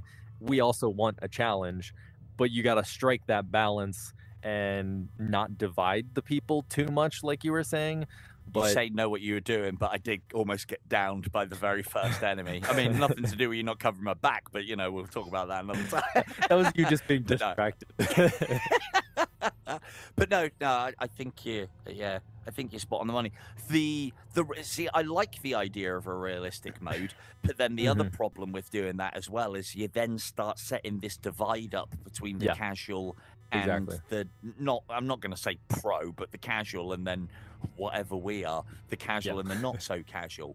I'm happy to play on either side of that fence. Same. I don't think the population on this game is going to be big enough, or even maybe ever big enough, to be able to cater for multiple. So you never want to split it up. And I've seen games do it in the past, which is why it would worry me. Which is why I think the slider on, slider off would be a better shout. And we've already seen them doing things that one player can have, but others don't. Yeah. With spiders and the arachnophobia mode. So it's definitely doable. It's just making sure they get it right. Are you excited for the spear? I forgot to ask you that. Oh, and man. Also, where are we going? Yeah. So I'm following you. For one, we have a map we can just look at, as long as you're not stealing it every time we throw it on the ground. I was trying to point at you. Yeah, I know. But yeah, so we've got that chest. I don't have any. Oh, I do have a key, but we have. Oh, we've just got. Yeah, we've got the skull key. We've got to go back here then. Yeah, but there might be. Let's open one of those chests. I mean. Oh yeah, there is chests left in there. Yeah. To be fair, I'm at 60 now. I got that very fresh recently, so now I do actually want to be opening chests. Oh yeah. I still don't know, because I've always assumed that you might as well wait until you're max level before you start doing anything, really, because you're just going to find better weaponry. But I think there's a cut-off point at like 55 where you're going to be getting the best anyway. But I don't know. I don't know for certain. So, was one of those a big chest? Was that one? I think this one's definitely a tier 1. So let's just go to the next one. Maybe it's a tier 2. Then. Yeah, maybe we will be lucky. Oh, it's just like right around the corner. Right here, yeah. Oh yeah, cool, perfect. We didn't have a mimic yet. All right, here we go. Sniff. Oh, stop being a pussy and doing the sniff. Just put the key in and get shocked, would you, man? Jesus. I'll try. Oh man. I can't. Thing is, the one thing that I would say is when we were trying the beta. The devs were kind enough to not tell us about mimics, or at least I didn't get the memo. And I made a point of not looking. Yeah. Oh, it was so good. And the first thing that I said to Scary is, the thing is, it's so good the way that you've done it, but, you know, I'd love it if the mimics attacked you, because that's what mimics do. But we could say that the mimics here are bolted down for Dungeons of Eternity reasons. But what I would like, what I said to him straight away when he was doing it was just like, it was fantastic the first one, and then opening every chest thereafter, all of a sudden, instead of reward was and then you get that complacency, and then bam, another mimic. And what I found is that when we were doing the betas, the mimics were coming out too often. You get like 2, maybe 3 per dungeon in a dungeon that had a decent amount of chests. That was my experience. So I instantly said to Scary, I was like, yeah, tone that shit down, because having less is just as good as having more, because if it happens so rarely, then what happens is when it does happen, I think this is one of the only things that would ever give me anything close to a jump scare in a VR game, and it's because you forget. Well, I think it's because of my memory. I think it's because of my memory, and I'm like, how many have we opened? Yeah. Like if it was like mimic every 2 chests, or like you're saying, I keep pointing and grabbing, or like you're saying that, like, you know, we haven't had one yet, so you're waiting for one. And that's just as good as every chest being a mimic or every other chest being a mimic. It's that dread. It's that sensation. It's that, remember that thing that used to mean cool stuff? We're going to get cool stuff. It could be not so cool stuff anymore. Yeah. No, I also think that, like, I mean, I think that is a great thing that we do have that intense, like, not knowing of whether it's going to be a mimic. But then I do kind of wish that we got better stuff from it. Like, just getting a resurrect potion when it's we not can, ideal. Yeah, we can have resurrect potions, like just finding them from regular chests or making them in before the dungeons, like whatever. I do wish that I could choose, like maybe we could choose out of 2 weapons instead of, or actually, wait, I kind of just spoiled something for you. Forget that I said that. But we could have more interesting rewards from tier 2 chests. Don't worry, I've already forgotten. I told you about my memory. How many weapons did you say? Nice. Oh, nothing. Nice. But yeah, no, I think that there could just be like better or more rewards from mimics rather than thing less is, reward. Well, that segues into a nice other conversation as well. The thing is, resurrection potions could be really useful if, when you went down to fall damage, when you went down to traps, or when you went down, you had to be either revived with holding the A button, or had to be revived with a resurrection. And if we then took your idea, or or that implementation of reviving is a little bit more of a process than just standing by and pressing A, and it's kneeling down and you have to do the gestures, and or cut their neck and pop the fucking healing potion in, or something along that, or rub their balls, cup their balls, or whatever it is. Get your friend up off of the ground. But if they made that a little bit more intricate, then all of a sudden it'd be like, actually, no, that's a haste potion. Oh well, never mind, I get those mixed up all the fucking time. Actually, then all of a sudden, resurrection potions are really good because you get rid of that quick time event, you get rid of that button press, you get rid of that risk of having to do it. And then if you can make it so it happens to the average player more, because it's one of the things that has always irked me on this game. If you fall off from something really high and I hear that bone snapping leg noise, I want to be going, oh, right, I got to go back and resurrect burnt pan. Not, haha, you fell off and now you're just going to resurrect. It feels so unimpactful, you know? Yep, I agree. And again, it's not that I want to make things harder, but it's more to do with the fact that, I don't know, impact, you know? If you've got an idiot on your team and they're constantly falling off of things, well then, you've got to go and help them out. Right. As opposed to, Dave's fallen off the ledge again, ha ha. Little shit.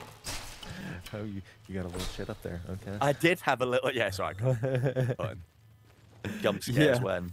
No, but I totally agree about that whole cliff. Like, you should be dying, or at least, like, you need to be resurrect after you fall off a cliff or die from fall damage or something. I think that should be the case no matter what. Maybe if you're like in tier 1 or tier 2, maybe you give a little leeway and I mean that would be the way to do it. They changed it from respawning at 100 health to respawning at like 50 or I forgot the exact number. Maybe it's 50, but yeah, like so they could do something like that. But I do think at least in the harder difficulties, make it so that you're just downed and you're crawling on the floor after. Because I knew I wanted to have this conversation with you because obviously I know you kind of feel the same way, that you want that to be more impactful. And it should be. We're in a dungeon. This is a dangerous environment, you know? Yeah. But the other thing that I would like to see as well, again, but then this is the problem as well, is it impactful? And is it worth the time that it would take to do? But I'd love to see something along the lines of if a player falls off into the abyss, or if they get spike trapped or something along those lines that would cause instant death. But I mean, with spike traps, well, then that's another fucking problem, isn't it? You've got to try and resurrect them without getting spiked yourself. If you're on my stream, though, it's probably me that has caused the spiking, so that wouldn't be so much of an issue. So let's concentrate on the falling into the pits. I'd like to see a mechanic kind of like Left 4 Dead, where if you fall into the pit, then you get, I don't know, captured by the dungeon's inhabitants, and then one of the rooms that you may have previously unlocked, your partner is then a captive in. So you then need a key to be able to go and open that door, maybe a little quick time event to untie them or whatnot, and then they're back in the game. Instead of just fall off the pit, respawn, fall off the pit, respawn. Hey guys, look what I'm doing. I'm Dick, and fall off the pit. Yeah, give us something to work for. Yeah, definitely. Right? I think that would be awesome. And then all of a sudden, talking about impactful. Oh yeah, thanks for standing and laughing, teammate. Instead of then talking on the idea of impactful.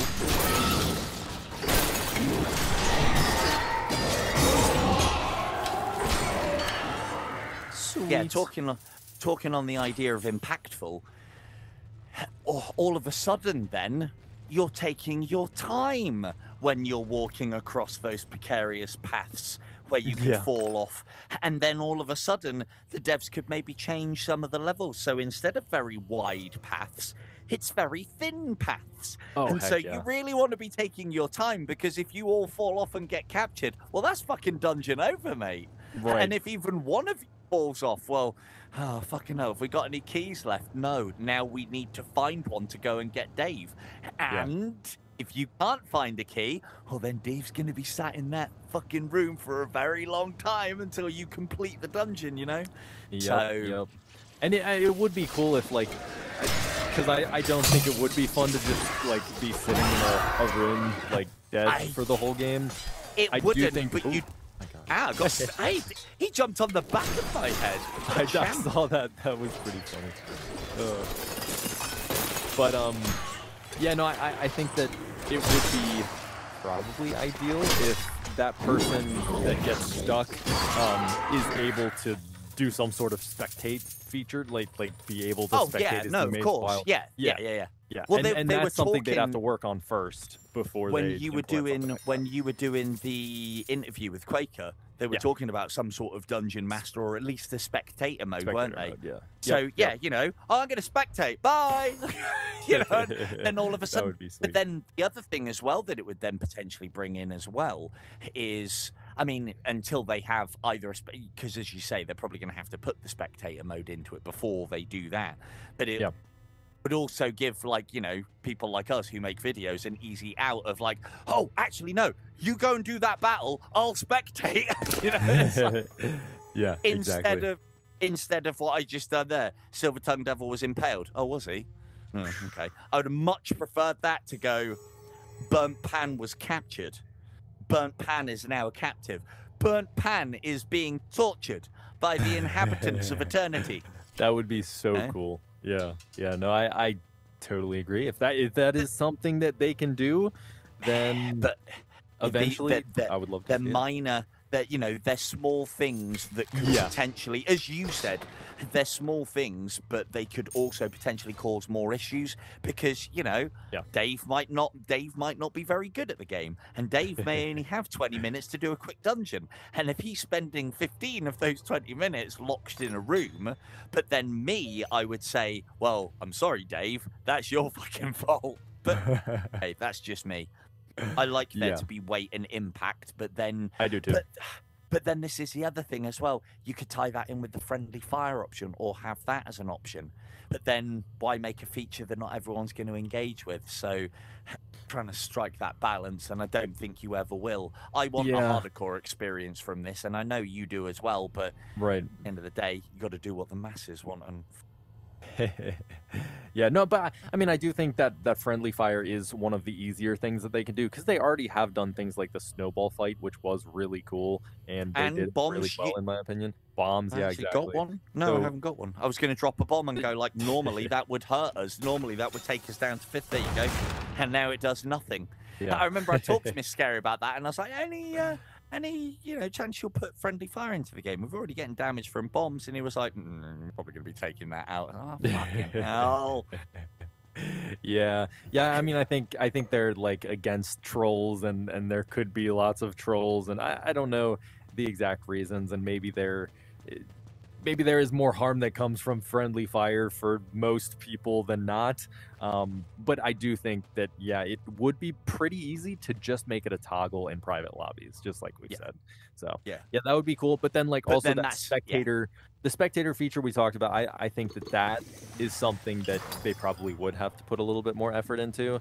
And that's something that, however, the more effort would probably pay off more, and it would keep more people engaged, and it would be just like a cool feature that they could integrate into like the outpost or the mega social lobby at some point, or whatever else. They can do a lot more with that spectate mode, rather than, I mean, friendly fire you can do things like there you go. There's the idea. If we got that social hub together, it could be, because then, of course, you can start vetting people already. You know, I know, I've played with that burnt pan guy before. I know that if I go into a dungeon with him, I'm going to have a hell of a time. You could turn traitor on me in that dungeon if you wanted to. But then, of course, the person that, because I imagine the social hub's going to be along the lines of, oh, yeah, lads, I'm going to set up a game. Do 2 people want to join me? Yeah, sure. We're going to be going for friendly fire. We're going to be going for captures on. We're going to be going for level 7 dungeon, and we're going to be going for that, and then set it all up in the social hub. So if people are like, oh, well, fucking hell, I just wanted a casual experience, fuck you, guy, you can find someone else. I almost guarantee you'll find somebody else in that social hub. Me, because it'll probably be me. Right. No, I am really excited for the social hub too, and I mean, I think it's coming up in the next update. I don't know for sure, but I think I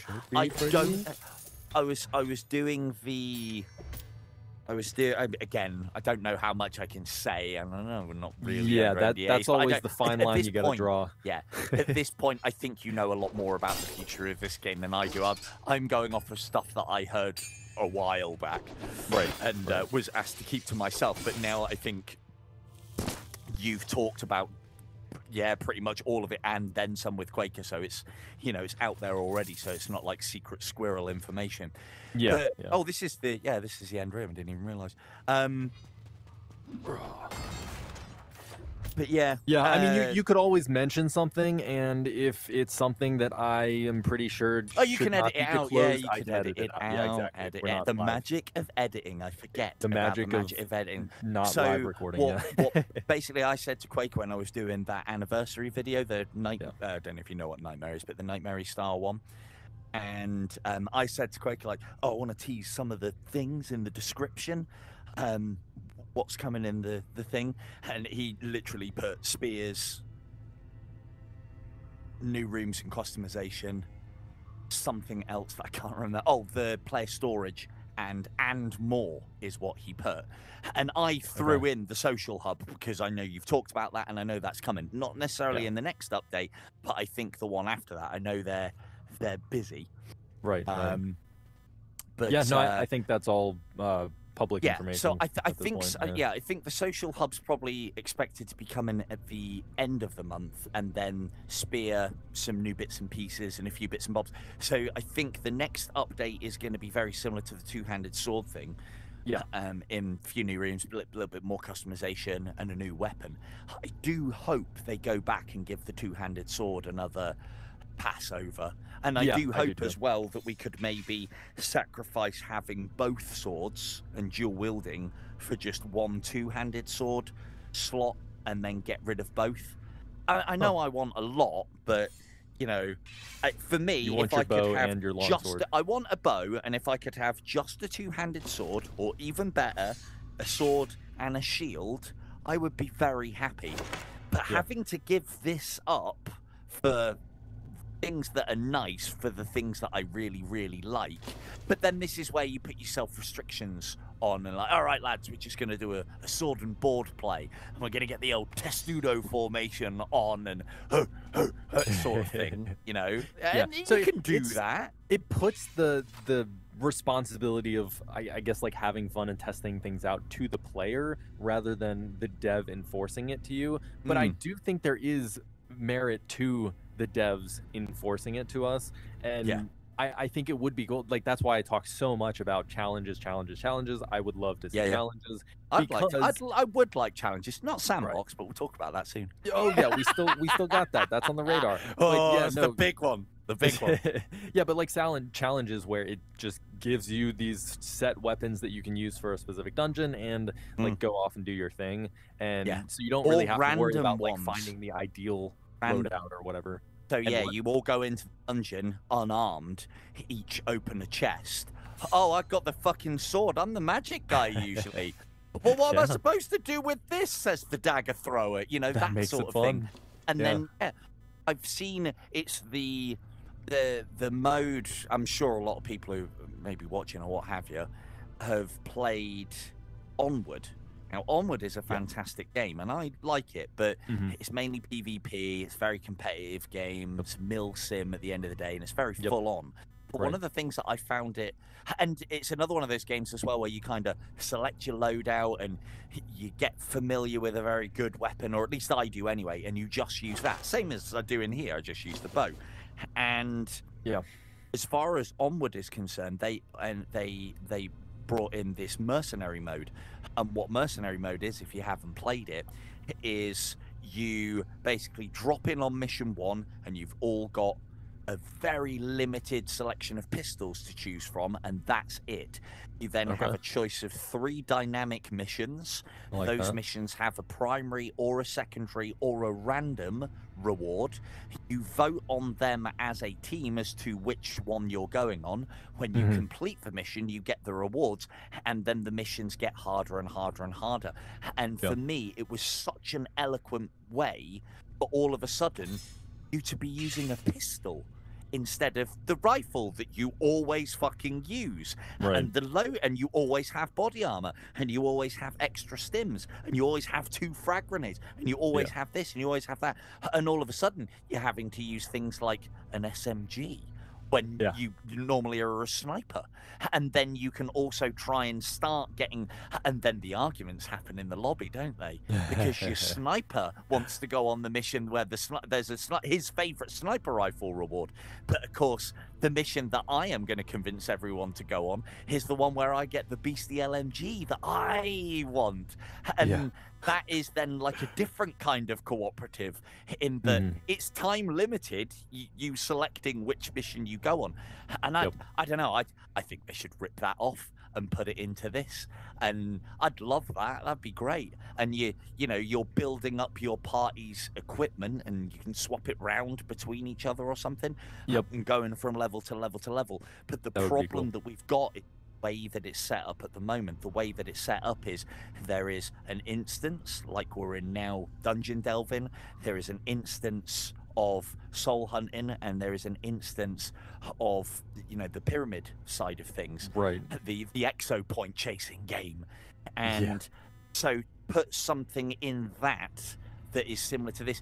What I'm talking about is a completely different mode as opposed to another thing within what we have. So it probably won't. I can Yeah. wish, I can hope. No, I mean that sounds like something that could be cool. And yeah, like And do you know I don't what think that is, Burnt Pan? It's a roguelike mode and not Yeah. a fucking sandbox. Fuck sandbox. So Fair anyway, you were enough. saying? Yeah, yeah. No, I do think there's definitely some, like, you can do many different implementations of a roguelite mode. Like, it doesn't have to be exactly how you described it, or I mean, it wouldn't be Onward, but it could be like they could put different elements into it. And I think basically no matter how they do that, that could be really cool. And so yeah, I mean, for me, it's just trying to make the unfamiliar used. Like you know. No, People and don't definitely use like magic pull a out lot in this game. Yeah, yeah. There's you know, so much. Go on. There is so much content in this game that that many people, they'll just like find a weapon that they like and they will stick with it, and that's great and all, and like it's still really you love your bow and it is really satisfying, but then there are so many other satisfying mechanics in this game, like the two-handed sword, which like you can't have a bow to use the two-handed sword, and the hammers and the swords are different, and daggers they act differently as well. We've already spoken about the right. And so there is so much stuff that people could be forced to explore almost, and it wouldn't feel like they're being forced because they're choosing to do that mode, to play that mode. But then all of a sudden so going back to what we were talking about, I was just thinking then that, because it's something that I've also thought, because the perks are good in this game, but I would like there to be more choice. Like, I definitely think there should be something for the magic user, and how there is not at the moment is criminal. Like, even if it was just something like, you can now carry 5 gems, or more gems, or more your shots gem per gem. charges last twice as long, or even your magic is more powerful. I mean, I know some can be quite powerful for staff users. Yeah, basically. But then I would like if we're thinking like, oh come on now, you can't have the best of all worlds. You can't have a bow and a sword and a shield. I'd say to you, I'd be prepared to sacrifice regenerate for that ability. And then, of course, I am potentially hampering myself to give myself what I want in combat. And then you are presented with choice against the meta. Oh, well, hang on a second. Well, the meta is to have regenerate, but I want to just go out there and have fun. But I want my bow, and then I want a two-hand, or I want a sword and shield when it comes to it. I mean, thing is, don't get me wrong, I do use the sword. I'll occasionally throw the dagger, and I do use the sword, but it's just too reliable. It's just too, and I'm too old hat with it. Anyway, should we? I think I heard one of the zombies that's in this wave that's going to be coming up say, "Get on with it." So we probably one second before that, go on. I did want to just say that I totally forgot what I was going to say. I do, however, there was something else that I was going to get to. I had. There's 2 other things. I want us to open that chest first, and I want to, as we do this, have you been using the hand scanner to start these final battles, or do you just click A? What do you? You can't use the hand scanner. I've tried. That was fixed. It was fixed. Was recently. it? Yes. Yeah. And I didn't know that either. I guess maybe I went over the patch notes and I just forgot. I thought I did too, but in a video with Quaker X, he showed me like, oh, hey, there's this thing you can do. Also, where the heck are the mimics? Man, we didn't get a single mimic. No, but this is exactly how it should be. Because as I said, Gary, like, I want to maybe come across, the mimics are cool and everything, but as you said, the reward is a little bit, uneventful, so to speak. I would like to see the mimics rarity sort of like, if I played 10 dungeons in a week, I'd like to maybe see the mimic once, maybe twice. I want them to be so rare that you just, like, you're like, oh, we haven't seen any mimics. We haven't seen any mimics. And if we play enough dungeons and we don't get mimics, you'll stop. And you'll just, like, be in get chest mode. And that's when they hit you. That's how it should. You don't want mimics being a constant thing. And then the only problem there is that the players that don't play quite as much, if it's like a beginner player, somebody could hop into Dungeons of Eternity and only play for like an hour trial type thing, or like they're 2 hours until they can return the game or whatever. And never see them. Exactly. Like, Good. and that's one of the things that like sells the game. That's why I feel like it should be. I mean, there's other things that sell the game, but Oh, mimics do not sell this game. No. you don't think so? No. You This think it game pushes more people away? Is that what you're saying? No. I like mimics are good, but They're just as we can additions? both agree, they're not very impactful on the game in their rewards. And let's Sure. face it, when you've taken on your first mimic, they, especially in the level 2 chest, the level 3 chest, well, maybe I'll change my mind. But on the level 2 chest, Yeah. they're not exactly a threat, are they? Because you pop the key in and open up, and well, you can just run away. Yeah, You know, yeah. and No, then it's and really then just mimic scary. doesn't matter, does it? No, it is. But then the thing is, I would have said, yes, it is an event, but is it an event that would get somebody to go, oh, fuck me, mimics are in this game, I'm buying this game? I would imagine, for the vast majority of casual players, them knowing that mimics are in the game would probably be like, oh, fuck this, I didn't want a jump scare, I wanted a cooperative dungeon crawler, for Christ's sake. Yeah, but being devil's advocate here, I would, me personally, That's a good this is how- position to play. I am the devil. Yeah, oh, true.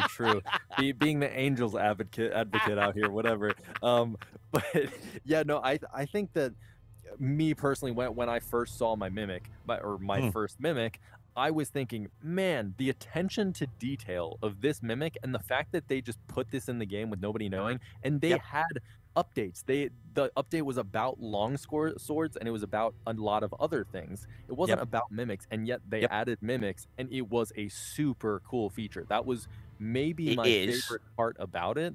And I feel like other people might have that same perspective of, wow, that is just so cool that they put that in this game. I would not have expected, or maybe I did expect it. And because I see it, it's like, okay, yeah, this game really lives up to the hype because it's there. So for me personally, before we had mimics, this game on the trial, for me, like the only thing that I would say is I think their trial is like 30 minutes at the moment. I don't know if it's even still on anymore. I don't think so. Know. Yeah. I don't know. I think they should have a permanent trial on this game. And the reason being is this is one of those few games. And I think that permanent trial should be solo play only. And I think this permanent trial should be an hour minimum. Because then you are potentially likely to see it. Well, the thing is, you can buy the game and then refund within 2 hours. Now, I'm not going to say that you're going to see the entire game within 3 hours, because that just ain't going to fucking happen. But for me, like, the game is strong enough that having a long trial speaks for itself. There's a reason why a lot of developers don't do anything more than a 15-minute trial, because they don't have once much you've else. scratched that surface, there's fucking, it's like, oh, right, where's the rest of the game? 15 minutes isn't enough, but half an hour maybe would be. Right, but I put hundreds of hours into this game, and I don't know how much you've put, and other people might have. Same, hundreds. Yeah. But that's why I think, like, the game was impactful enough on me when I first looked at it, and I didn't do a trial. I was, as soon as I turned this game on and started exploring the dungeons, I had set my mind within the opening, within the tutorial, if I'm honest. Yeah. And then when you hit the dungeons, so I don't think the mimic would turn anyone from a on the fence to a buyer. I think the game does that already. What the mimic does, though, for the likes of me and you, and then the casual player who starts playing a lot, is, oh shit, you know. And again, it is brings it back. Yeah, it is impactful. It's that fresh new thing that it almost takes you back to, oh my god, this game is so good, sort of thing. Yeah, you know? So, nostalgia type, like it inflicts those nostalgia feels to you. I get the impression that you may at some point in the future consider maybe a romantic relationship with mimics. It does sound like you are a big fan. However, I don't think they're that impactful enough to turn someone who might buy the game into someone who definitely was.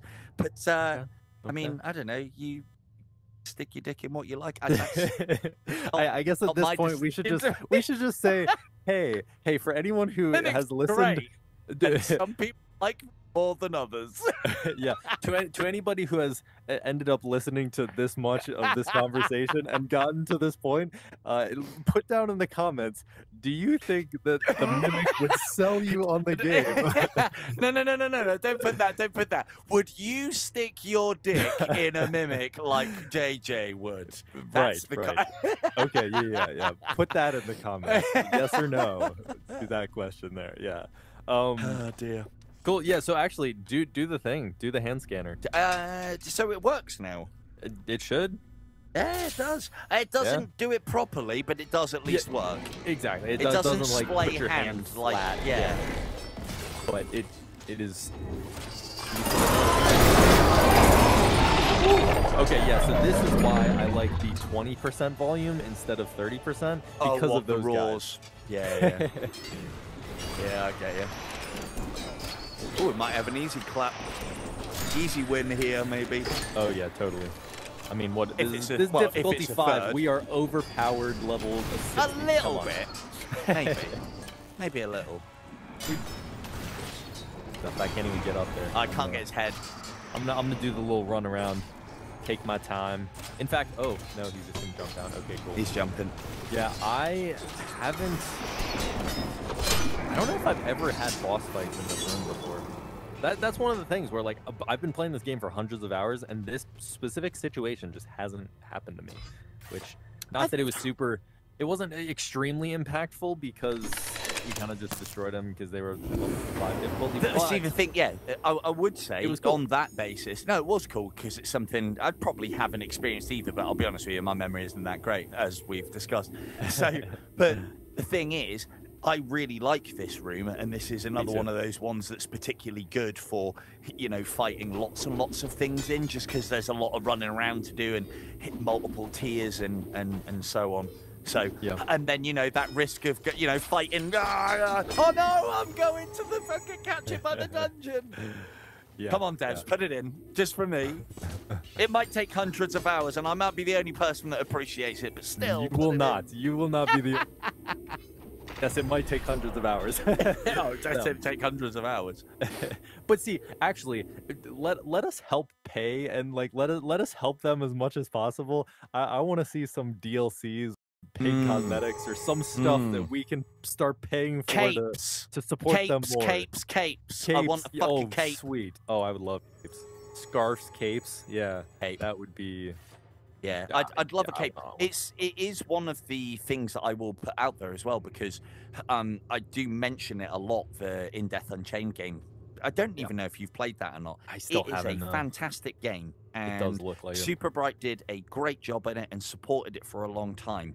But they're one of the strangest developers that I've come across, because they had an audience. Now, that audience was medium to small, I would say, but they had a lot of players and a lot of recurring players. There were a lot of players in tournaments. I'd go as far as to say fervent. It was like a cult at times. Right. Like people with thousands of hours. Yeah. It's what you want. It's what you want. Yeah. Definitely. I was one of them. I was, well, yeah, you're probably one of the ones leading the charge.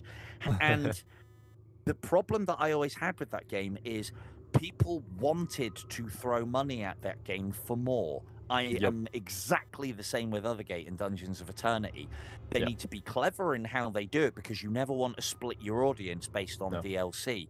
It's part of the reason why I like the system that Walkabout has, in that you purchase a course and... Okay, you can't do all the cool stuff within it, but, you know, if the host is hosting, then you can experience it. And then that's almost like, well, then they've got to make good content, because people can just, one person can buy it, or at least good incentives. One person can buy it and everybody can then technically play it. And that'll keep the devs honest in how much they charge and what else they give.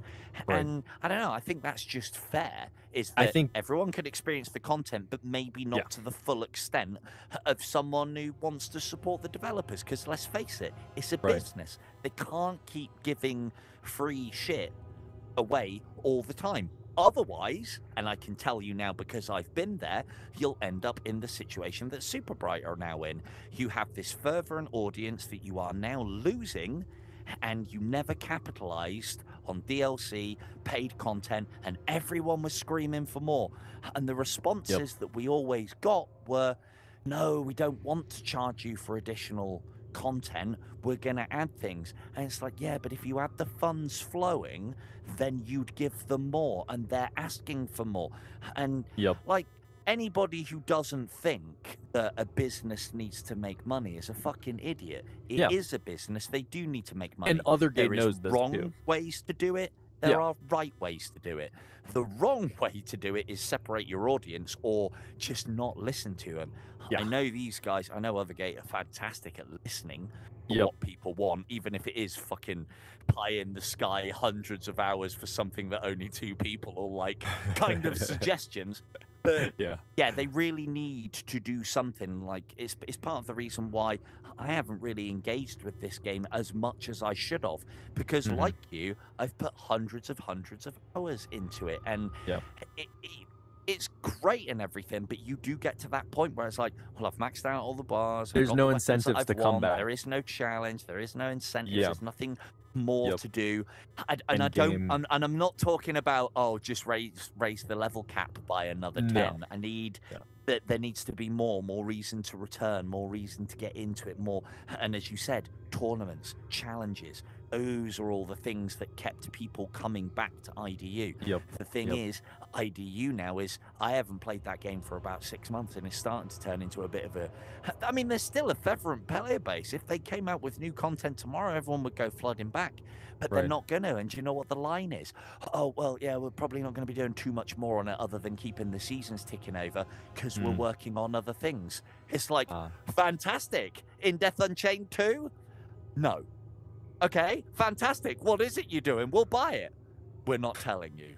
And we have heard nothing. There has been no screenshots or videos or anything along those lines. And it's just, as somebody who is a businessman themselves and has done business, it's like the crowd's there and they're fried. Cheering you they're like, on. take my money. It. Exactly. You know? And, take this. Yeah, no, and I think that Walkabout Mini Golf example was so good. They do that paid content so well, DLC stuff, and well priced, and the incentive is there. Yeah, and then that's the other benefit as well for somebody like me. And I'm sure there's plenty of people out there, the older, more refined gamer.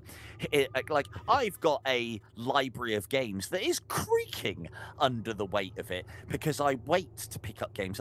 There's few games. This is one that I would have picked up on launch, regardless of discount, because it's just too good, and there was just too much here and exactly what I wanted. Again, coming fresh off of the IDU and that just getting stale, and there was too much of what I wanted. And that was the other big thing on that game as well. No cooperative, no multiplayer, no way to interact with other players. It was a very lonely game and experience, but there were at least leaderboards and competitions, so the community interacted outside of the game as opposed to inside the game, which this game fucking nails.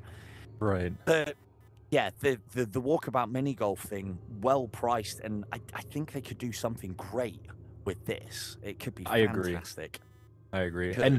I think, like, also with Racket NX, and I don't know what they did in Underdogs, but Racket NX at least. Have you played Racket NX? I have Racket NX. I'm probably going to have to give you a game now, aren't I? I haven't played it as much as I should. Yeah. But I mean, I recently really got into it, and I just realized that, like, they do have those paid cosmetic things, and they do a really good job of having regular cosmetics that you unlock as you play the game more, and you unlock achievements and whatever else. You unlock, so you're at least getting something. Cosmetics. Exactly. So you don't have to go for these paid cosmetics. Yeah, you don't have to engage. I can almost guarantee you I'm spending an additional $20 because there are these really cool cosmetics that I can buy alongside of it. And it's another example of keeping the devs kind of honest in that you're getting what you want for the price that you're willing to pay. You know, no one wants to feel like they're shelling out loads. Going back to what I started saying earlier, like, you know, absolutely terrible for not supporting devs on launch, even if the game is great, and waiting for the discounts and waiting for the bits and pieces. Because for me, there are some games that are great, and then there are some that are all right, but they're overpriced for what they are. And if I don't need that game right now, and I'll tell you, I don't need any games right now. My library is fucking creaking, and I usually do, and I can be a patient person when I want to be, but with something like this, not the case. But then you wait for the discounts, and we all know they come, or you find the friends code, or you wait for this, you wait for that, and you wait for the other. And you can do the same with DLCs as well. If you don't want to interact with that at that price, but you don't need to buy it straight away. You can go and play it with the other people, and then wait for it to come down in price. So then you capture your person who wants to stay up to date with everything. You capture your person that's like, I want to support the devs. You capture the person that is like, that's cool, I want it. And then you also capture me. I'll pick it up when it goes cheap. And you've got all bases covered. But then all people can still interact with it without having to pay for it. But that would be the one for me. Add as a new biome for... I'd pay a couple of quid, 2 or 3 quid for a new biome, and then have it so that the host, if they've bought it, can activate that biome and everybody can experience it. Oh my gosh. But then only the people that have bought it can, I don't know, open the chests and get the stuff out of it. Yeah. No, I mean, and that might sound a little bit counterintuitive, but then, of course, the likes of me and you that have poured hundreds and hundreds of hours, well, I don't need to be opening chests, and I don't need to be getting anything out of it. But I would still feel like I'm missing out. And so, of course, you create. I mean, it's like a proven thing too. Walkabout mini golf, mini golf. Oh my gosh, I can't even say mini golf, but they've done it so well. You're getting too excited, JJ. I like it. I'm too excited about Walkabout mini golf, but no, I do love that. You could do realms just like you do these golf courses. They're kind of similar concepts. Easily. But yeah, it's really a similar, at least paid content type idea that they can totally do. And I do think you might have to put a little bit more effort into realms if they're going for the whole, like, you have to create a whole nother enemy, a whole, like, different design and, like, totally different rooms. But if it was just another color scheme and, like, some other things, no, of course, it depends. It has to have some effort in it. I don't want to play a couple of quid for a cosmetic on the dungeons. No. I want to pay a couple of quid for, some new rooms and some new bits and pieces. But that all comes down to price as well. Because if that cosmetic to, I don't know, change the underworld from... you got to be careful, haven't you? I don't want to pay like £1 to change the underworld from that blue aesthetic to a red aesthetic. Yeah, but exactly. If you get something that is kind of similar to the underworld but is on more of a grand scale, I think it needs to be a big change. Like, one of the realms that I'd love to see is like, I don't know if you've played, well, again, you haven't played In Death, but In Death Unchained, they added a new level to the first cycle. Or rather, as the first level. So you could go to Purgatory, which everyone's played to death, and then they added Desolation as a choice. I think they should have put it in as a playable level, but they added it in. Now, the thing with Desolation is it is absolutely fucked above. So that's one realm, like an absolute decrepit kind of realm. But the one that I think would really work with dungeons is like a royal tomb where it's all like fucking gold, all the brickwork is fucking pristine, and it looks like you're going into like a proper like treasure chamber, so royalty type place. I agree. Really work. So but it definitely needs to be changes. It can't just be a little change of color and a little change of this. It needs to be something. But I'd pay a couple of quid for that. And then if there are other incentives on that as well, there's a new enemy in there to experience. Even just one enemy, And if you own it, I don't know, you've got the ability to equip this perk, and you've got the ability to equip capes. All things that don't make any difference, but when you see other players using it, you're like, piece of that action. Just like Walkabout. The whole reason why I've bought entire courses is because I'm like, yeah, I like that club. Which one's that one again? And then you got to go in, and then you got to do the clues, and that's another experience again as well. Cool. Well, I think we should do a little change of scenery and then do our final little discussion about Sandbox. Sandbox. Yeah. Come on over. Come on over. Yeah. Let's have this discussion. I can hear the fear in your voice. You're dreading this conversation, aren't you? I'm excited and for this rightly conversation. so. Rightly so. You should be dreading it. Well, hang on. Maybe we should do some target practice. Yeah. Or is this beeping too? I don't think if this is a bit much. Ooh. Yeah, that's probably maybe sucking. a little bit intense. What, like shooting and talking? Is that what you're? Well, no, no, because there's the Pippin. Yeah, let me get you score up a little bit for you, bring you into contention. There you go. Couple of bullseyes for you. Don't say I don't give you anything, JJ. I'm a little. No, yeah, sorry. You probably this probably isn't a great idea for talking. Where did you want to change the scenery to? I like the scenery up here. Actually, here, did let's you want climb to this do the chain. sitting down? The sitting. Or are you not that keen on that? No, I don't have like the setup. It's weird to be sitting down and standing up at the same time. You know what I mean? But oh yeah, no, well, yes. The thing is, I would have sat down, and then I would have like sat down in the chair and then sat down in real life and then Oculused it and done it that way. But that's complicated. Come on now. Oh, come on now. Come on now. So go on. So let's lavish people with what we've been holding off from on discussing. Yeah, so you've kind of heard my idea, right? Do you want me? Do you think I should like explain it to the audience here and then you take it away? Explain your flawed position. Okay. Yeah, my flawed perspective, and then you can get to your awful perspective here. Okay, perfect. I don't have awful anything.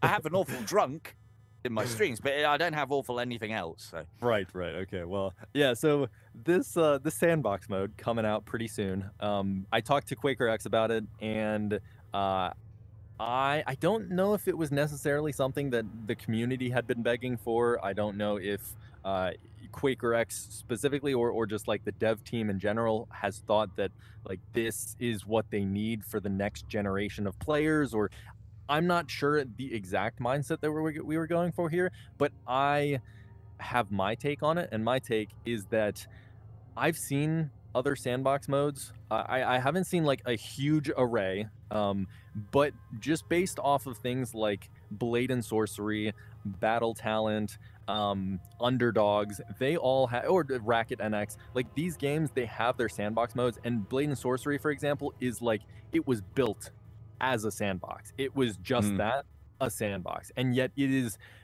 the most popular. I think it's like almost always in the top 10 of the most selling charts of Quest, and on Steam, and basically like every VR platform you get Blade and Sorcery. I don't have it personally because I always thought that the mechanics seemed kind of like slow paced and silly, and like it's just not my personal game, but it's a sandbox, and people do the creative type people and the people who just want to goof around and do random things, they make these interesting or like quirky, weird videos that just absolutely take off on social media and whatever else.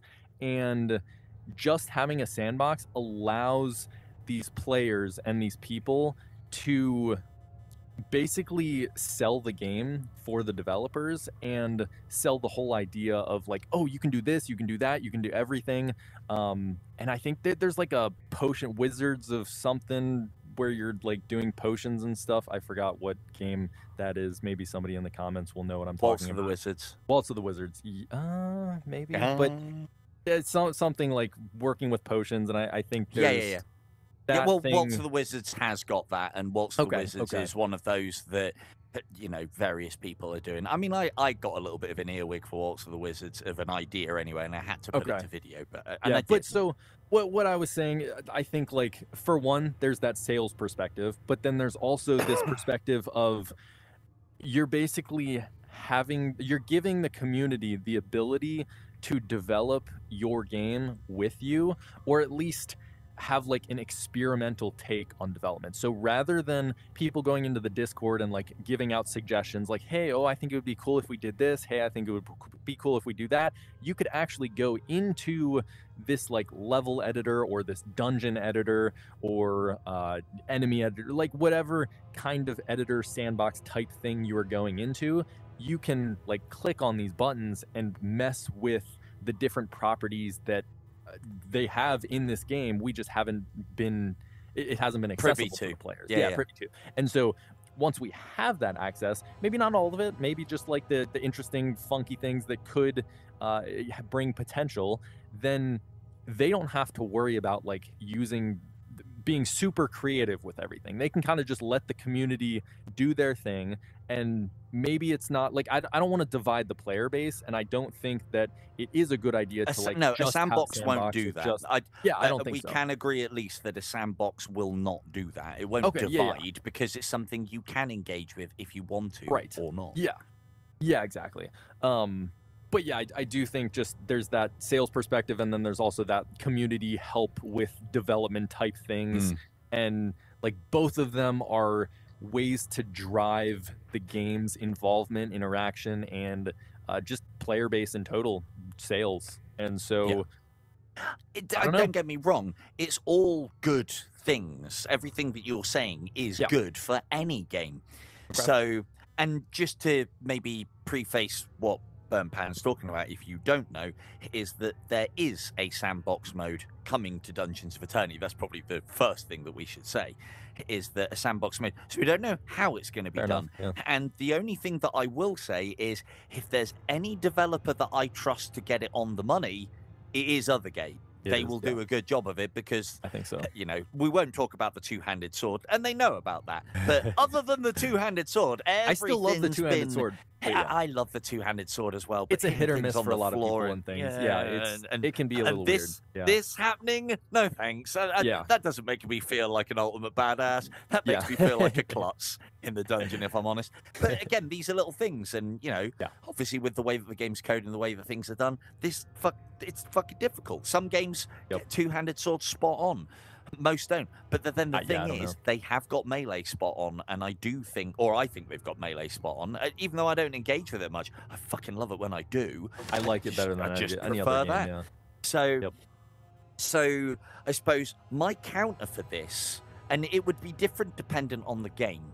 And it's not a hard counter because I understand where you're coming from. Good for sales, brings a new fresh crowd in, blah, blah, blah. And I'm all for sandbox mode, but I almost look at sandbox mode as kind of the last thing that you bring to a game. And I've always found games that lead with sandbox, a la like Blade and Sorcery. Blade and Sorcery, it's a little bit, you know, it's a little bit of a lowbrow idea. It's almost like, oh, we've got these cool mechanics. Give them a sandbox. Yeah, exactly. Yeah, now you go do it. So there is the other thing as well. Like I'm like in my 40s and you're in your 20s. So there is the age thing as well. And of course you'll like sandbox because, well, you haven't put as many hours into games as I have. I am talking for the older gen gamer. Actually, wait, let me pause you here for a second. Yeah, go on. I personally don't like sandbox. I mean, I should have mentioned that originally. I personally presented a pretty fucking strong case for them, JJ. Yeah. The thing is, I think that sandbox is really good for the game itself.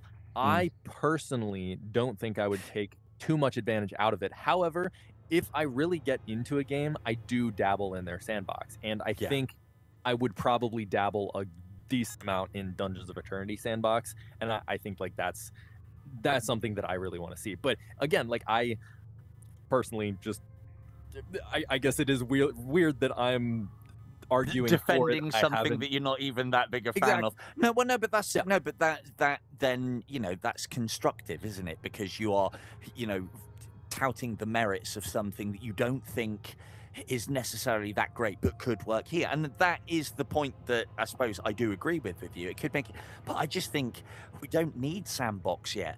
We've got Dungeons of Eternity. It's a dungeon crawling game. It's a cooperative game.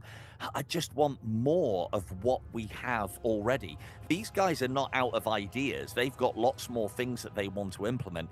Sandbox for me is almost like, as you said, guys, we're kind of out of ideas now. So what should we do? Oh, sandbox. We haven't done sandbox yet, right? And that's how I feel about it. I would much prefer they work on something. And so this is for those of you who obviously aren't mind readers, for when me and Pan have been talking off this, is, and I've said like, nope, we hold this and we talk about this whilst you're doing your video. And Yeah. so I'm a big proponent of roguelikes. And again, I know that this is actually for some reason, and I can see again the pros and the cons of it as to why the roguelikes and modes are seen as, like, you know, things like lazy and not another roguelike and those sort of things. And my argument would be that if they're done right, and they can only be done right with the right kind of game, the game has to have solid mechanics. It has to have solid content in it already. Onward, again, to bring Onward to the fore, is a fucking classic example. I like Onward. I've put a lot of Onward time in. I started looking at the competitive scene. I've played it a lot in all of its various guises. The thing that had me coming back for months and months and months and wanting me to stream the game and wanting me to do the thing was the roguelike mode that they added to that. And the reason why it worked is because it switched the game up. It changed it to something new where you were using unfamiliar weaponry and building your kit as a team, which you don't do because you usually select your loadout like we get to do. And you're going into unfamiliar situations. There's that voting system, so it feels like there's some sort of cooperative and various bits and pieces going on. And I just think that something like that would trump a sandbox. Sandboxes are all well and good. I don't... and so I suppose, I think the reason why a lot of people are against roguelikes is they see it as lazy. As somebody who has played a lot of games, if I have a game that I love, I want to play it forever. I want to play it for long. In Death Unchained is an example of, it's not even really a true roguelike in the sense of, so you would probably call it, again, roguelike, roguelite, rogue something or other. Underdogs... right, is a true... See, so hang on, I'll let you go. Underdogs is a great example. I fucking love Underdogs. Underdogs is a fantastic game, a lot of cool mechanics, a lot of cool ideas. I very much like the aesthetics. It reminds me of Warhammer 40k and Necromunda for any watchers that, you know, the Underhive and the pit fighting and various bits and pieces, but obviously they don't really use mechs in Necromunda, and you probably won't know what I'm talking about as far as Necromunda, but that doesn't matter because there'll be one person that'll go, I do fucking know what he's talking about. Yeah, exactly. So, and as long as there's one, it's worth saying. So for me, and obviously apologies for interrupting, I'll let you carry on, but the Underdogs was what I was coming to, is that Underdogs has, again, it's in its fledgling state. It's just started. It's only really just come out. And instead of concentrating on more, they're going, Sandbox, you do it. And it's like, I need, for that game, I've played that game to death. I've probably put 200-300 hours into that game. I need more weapons. I need more modules. I need more story elements. I need a different story or a different starting mech or ways to change the starting mech. I need branching story paths. And they've got the basis for it all. And I'm sure it would take a lot more work than a sandbox, but I think it would make a game that is already fantastic, just building on its strengths. And for me, Sandbox is like, we're not lazy way out. That. Basically. Like, so you know, Underdogs hasn't even got the fucking buzzsaw that the main character on their box art. But right? Yeah, but after the Sandbox, right? But and so it hasn't got all of that cool stuff. So yeah, cool. Right.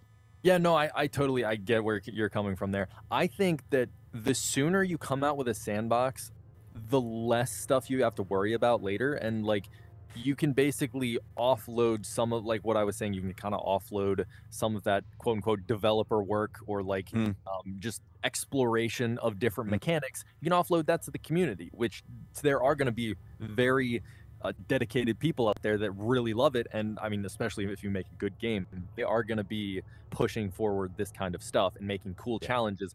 The cool thing I think that Underdogs does with the sandbox is the challenges. And so the sandboxer mode, you like click on that in Underdogs and you've got these developer made challenges that you can try.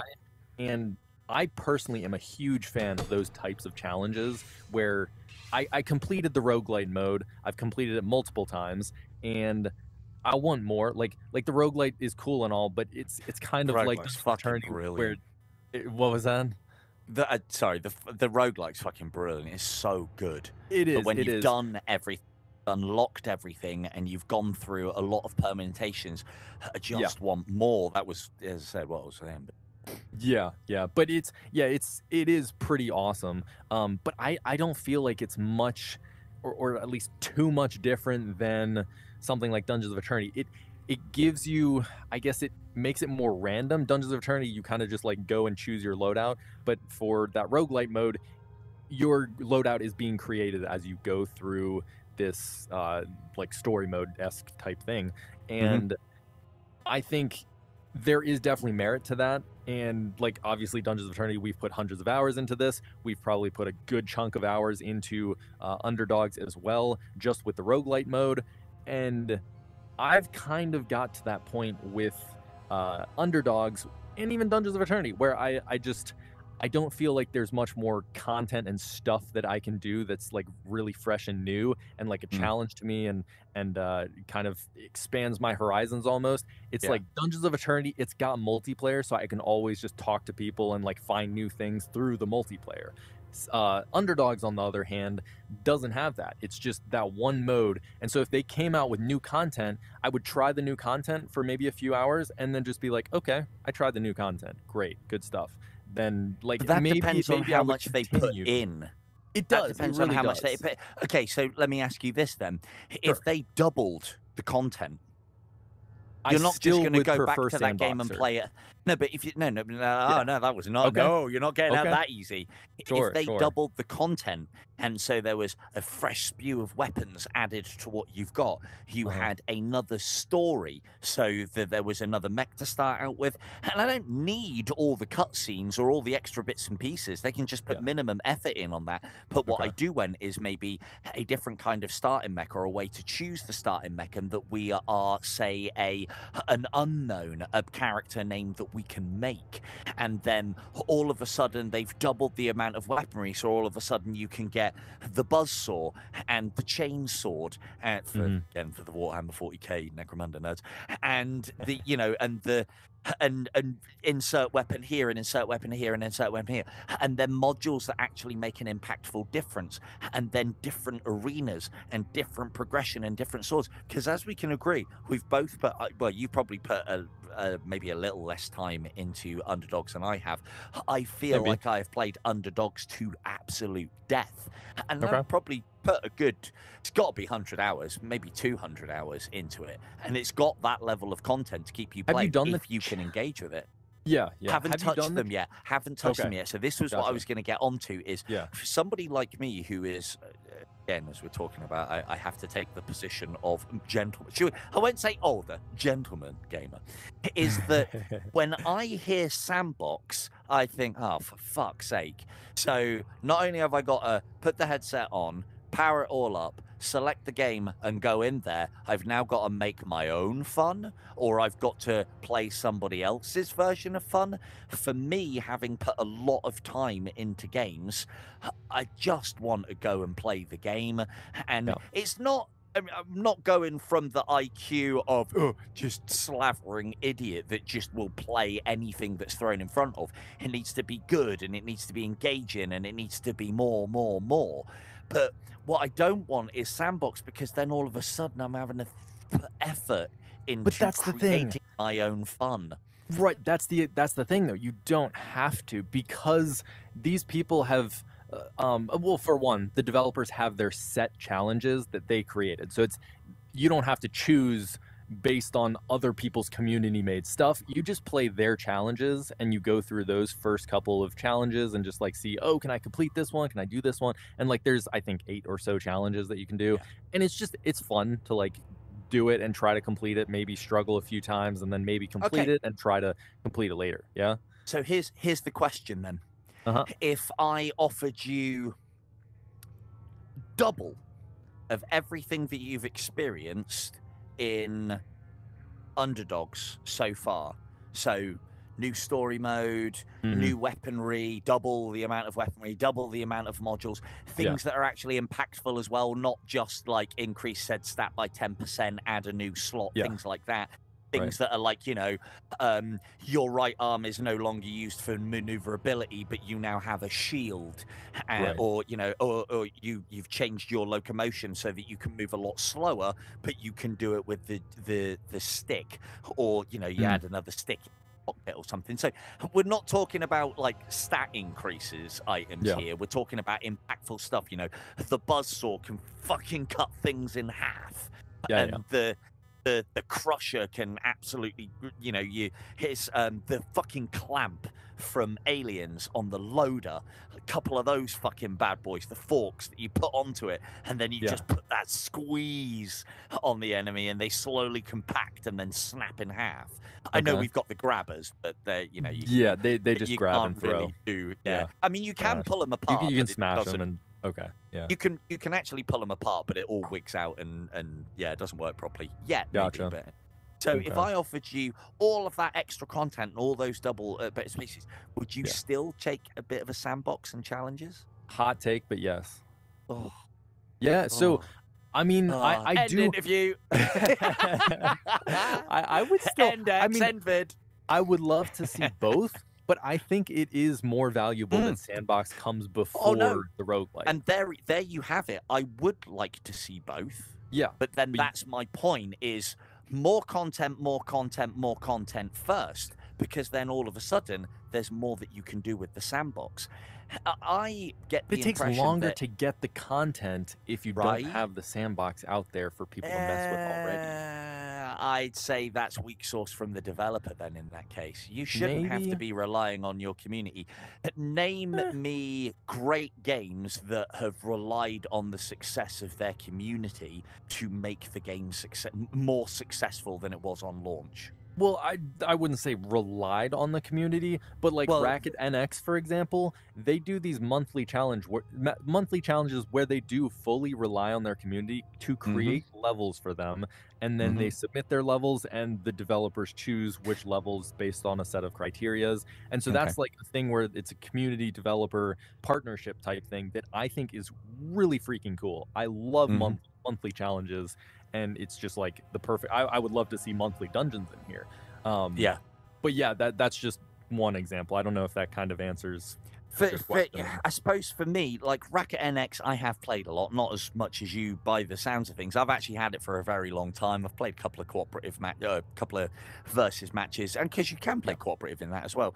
Yeah, it's pretty awesome. I've interacted with that, but then like for me, it would have been about adding more, so different styles of arenas, maybe something like fucking Tron, so that it's the same sort of style where you're battering it around, but instead of us both standing next to each other, you're over that end of the pitch, I'm over this end of the pitch, and you know that classic thing from Tron where you're chucking the disc and you're trying to hit your opponent's disc so that they eventually fall in, having that but with Racket NX and smashing those balls so they bounce off of something and then hit your opponent's floor, and then he's got less maneuverability.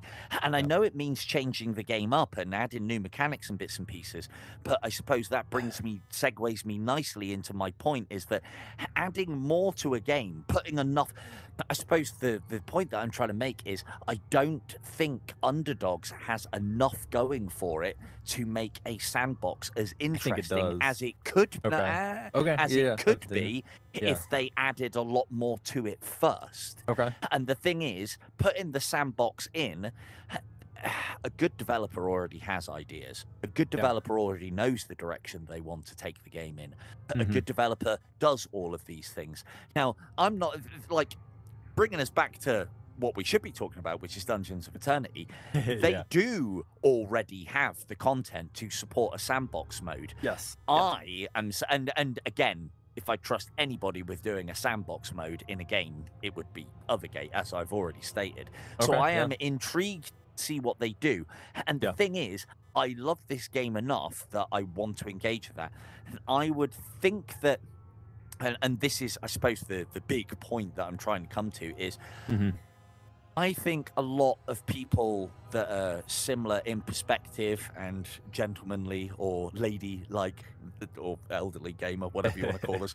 Okay. I think the term sandbox is not for them. Yeah. And I mean, it's part of the thing I said, like, yeah, just call it something like the Gauntlet or Trials or something. Don't call it Sandbox, because I think you'll put people off with the name Sandbox. Because I agree. And I suppose part and parcel of the problem is what we were talking about with other games. I associate Sandbox the same way as I kind of associate tower defense games as like kind of low effort and you haven't really got much of an idea, and I imagine they're quite easy to program and so on. And I know there'll be plenty of people going like, yeah, but roguelikes are the same thing.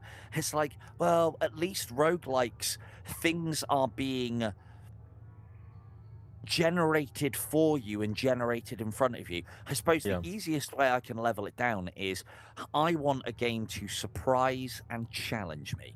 Now, I know that you can get that in a sandbox, but ultimately it's a creation and it's a level, and eventually you'll get to know it. And there won't really be any surprises in there for you, unless, of course, you've got things like, you know, mimics, hidden content, things that you don't see very often, as an example. And I suppose, I don't know, I would have much rather seen them go in another direction than sandbox. I'd much rather see them do more modes, more dungeons, more content, more bits and pieces. Reason why I can kind of forgive it is there's already a lot here anyway. Yeah. So and yeah, do you think that this game in its current state is better for this having a sandbox than Underdogs? That's kind of what it sounds like. That I don't think Underdogs. I suppose part and parcel of the problem that I've got with Underdogs, and it's a small thing, and I've already mentioned it as well. The main fucking protagonist, the main fucking mech in the game, on the title box, has a fucking buzzsaw. Oh, yeah. Having a mech with a buzzsaw means that you can fucking slice your way through things. And that isn't even in the game yet. So I'm not saying that Underdogs isn't finished. It's got a lot of content in there. It's just the content that's in there is great, and they need to concentrate on adding more before they start going, right, community, have a go.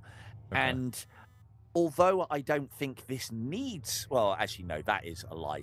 I personally think that this kind of game needs loads more of the same things that it's already doing and the same things that it has.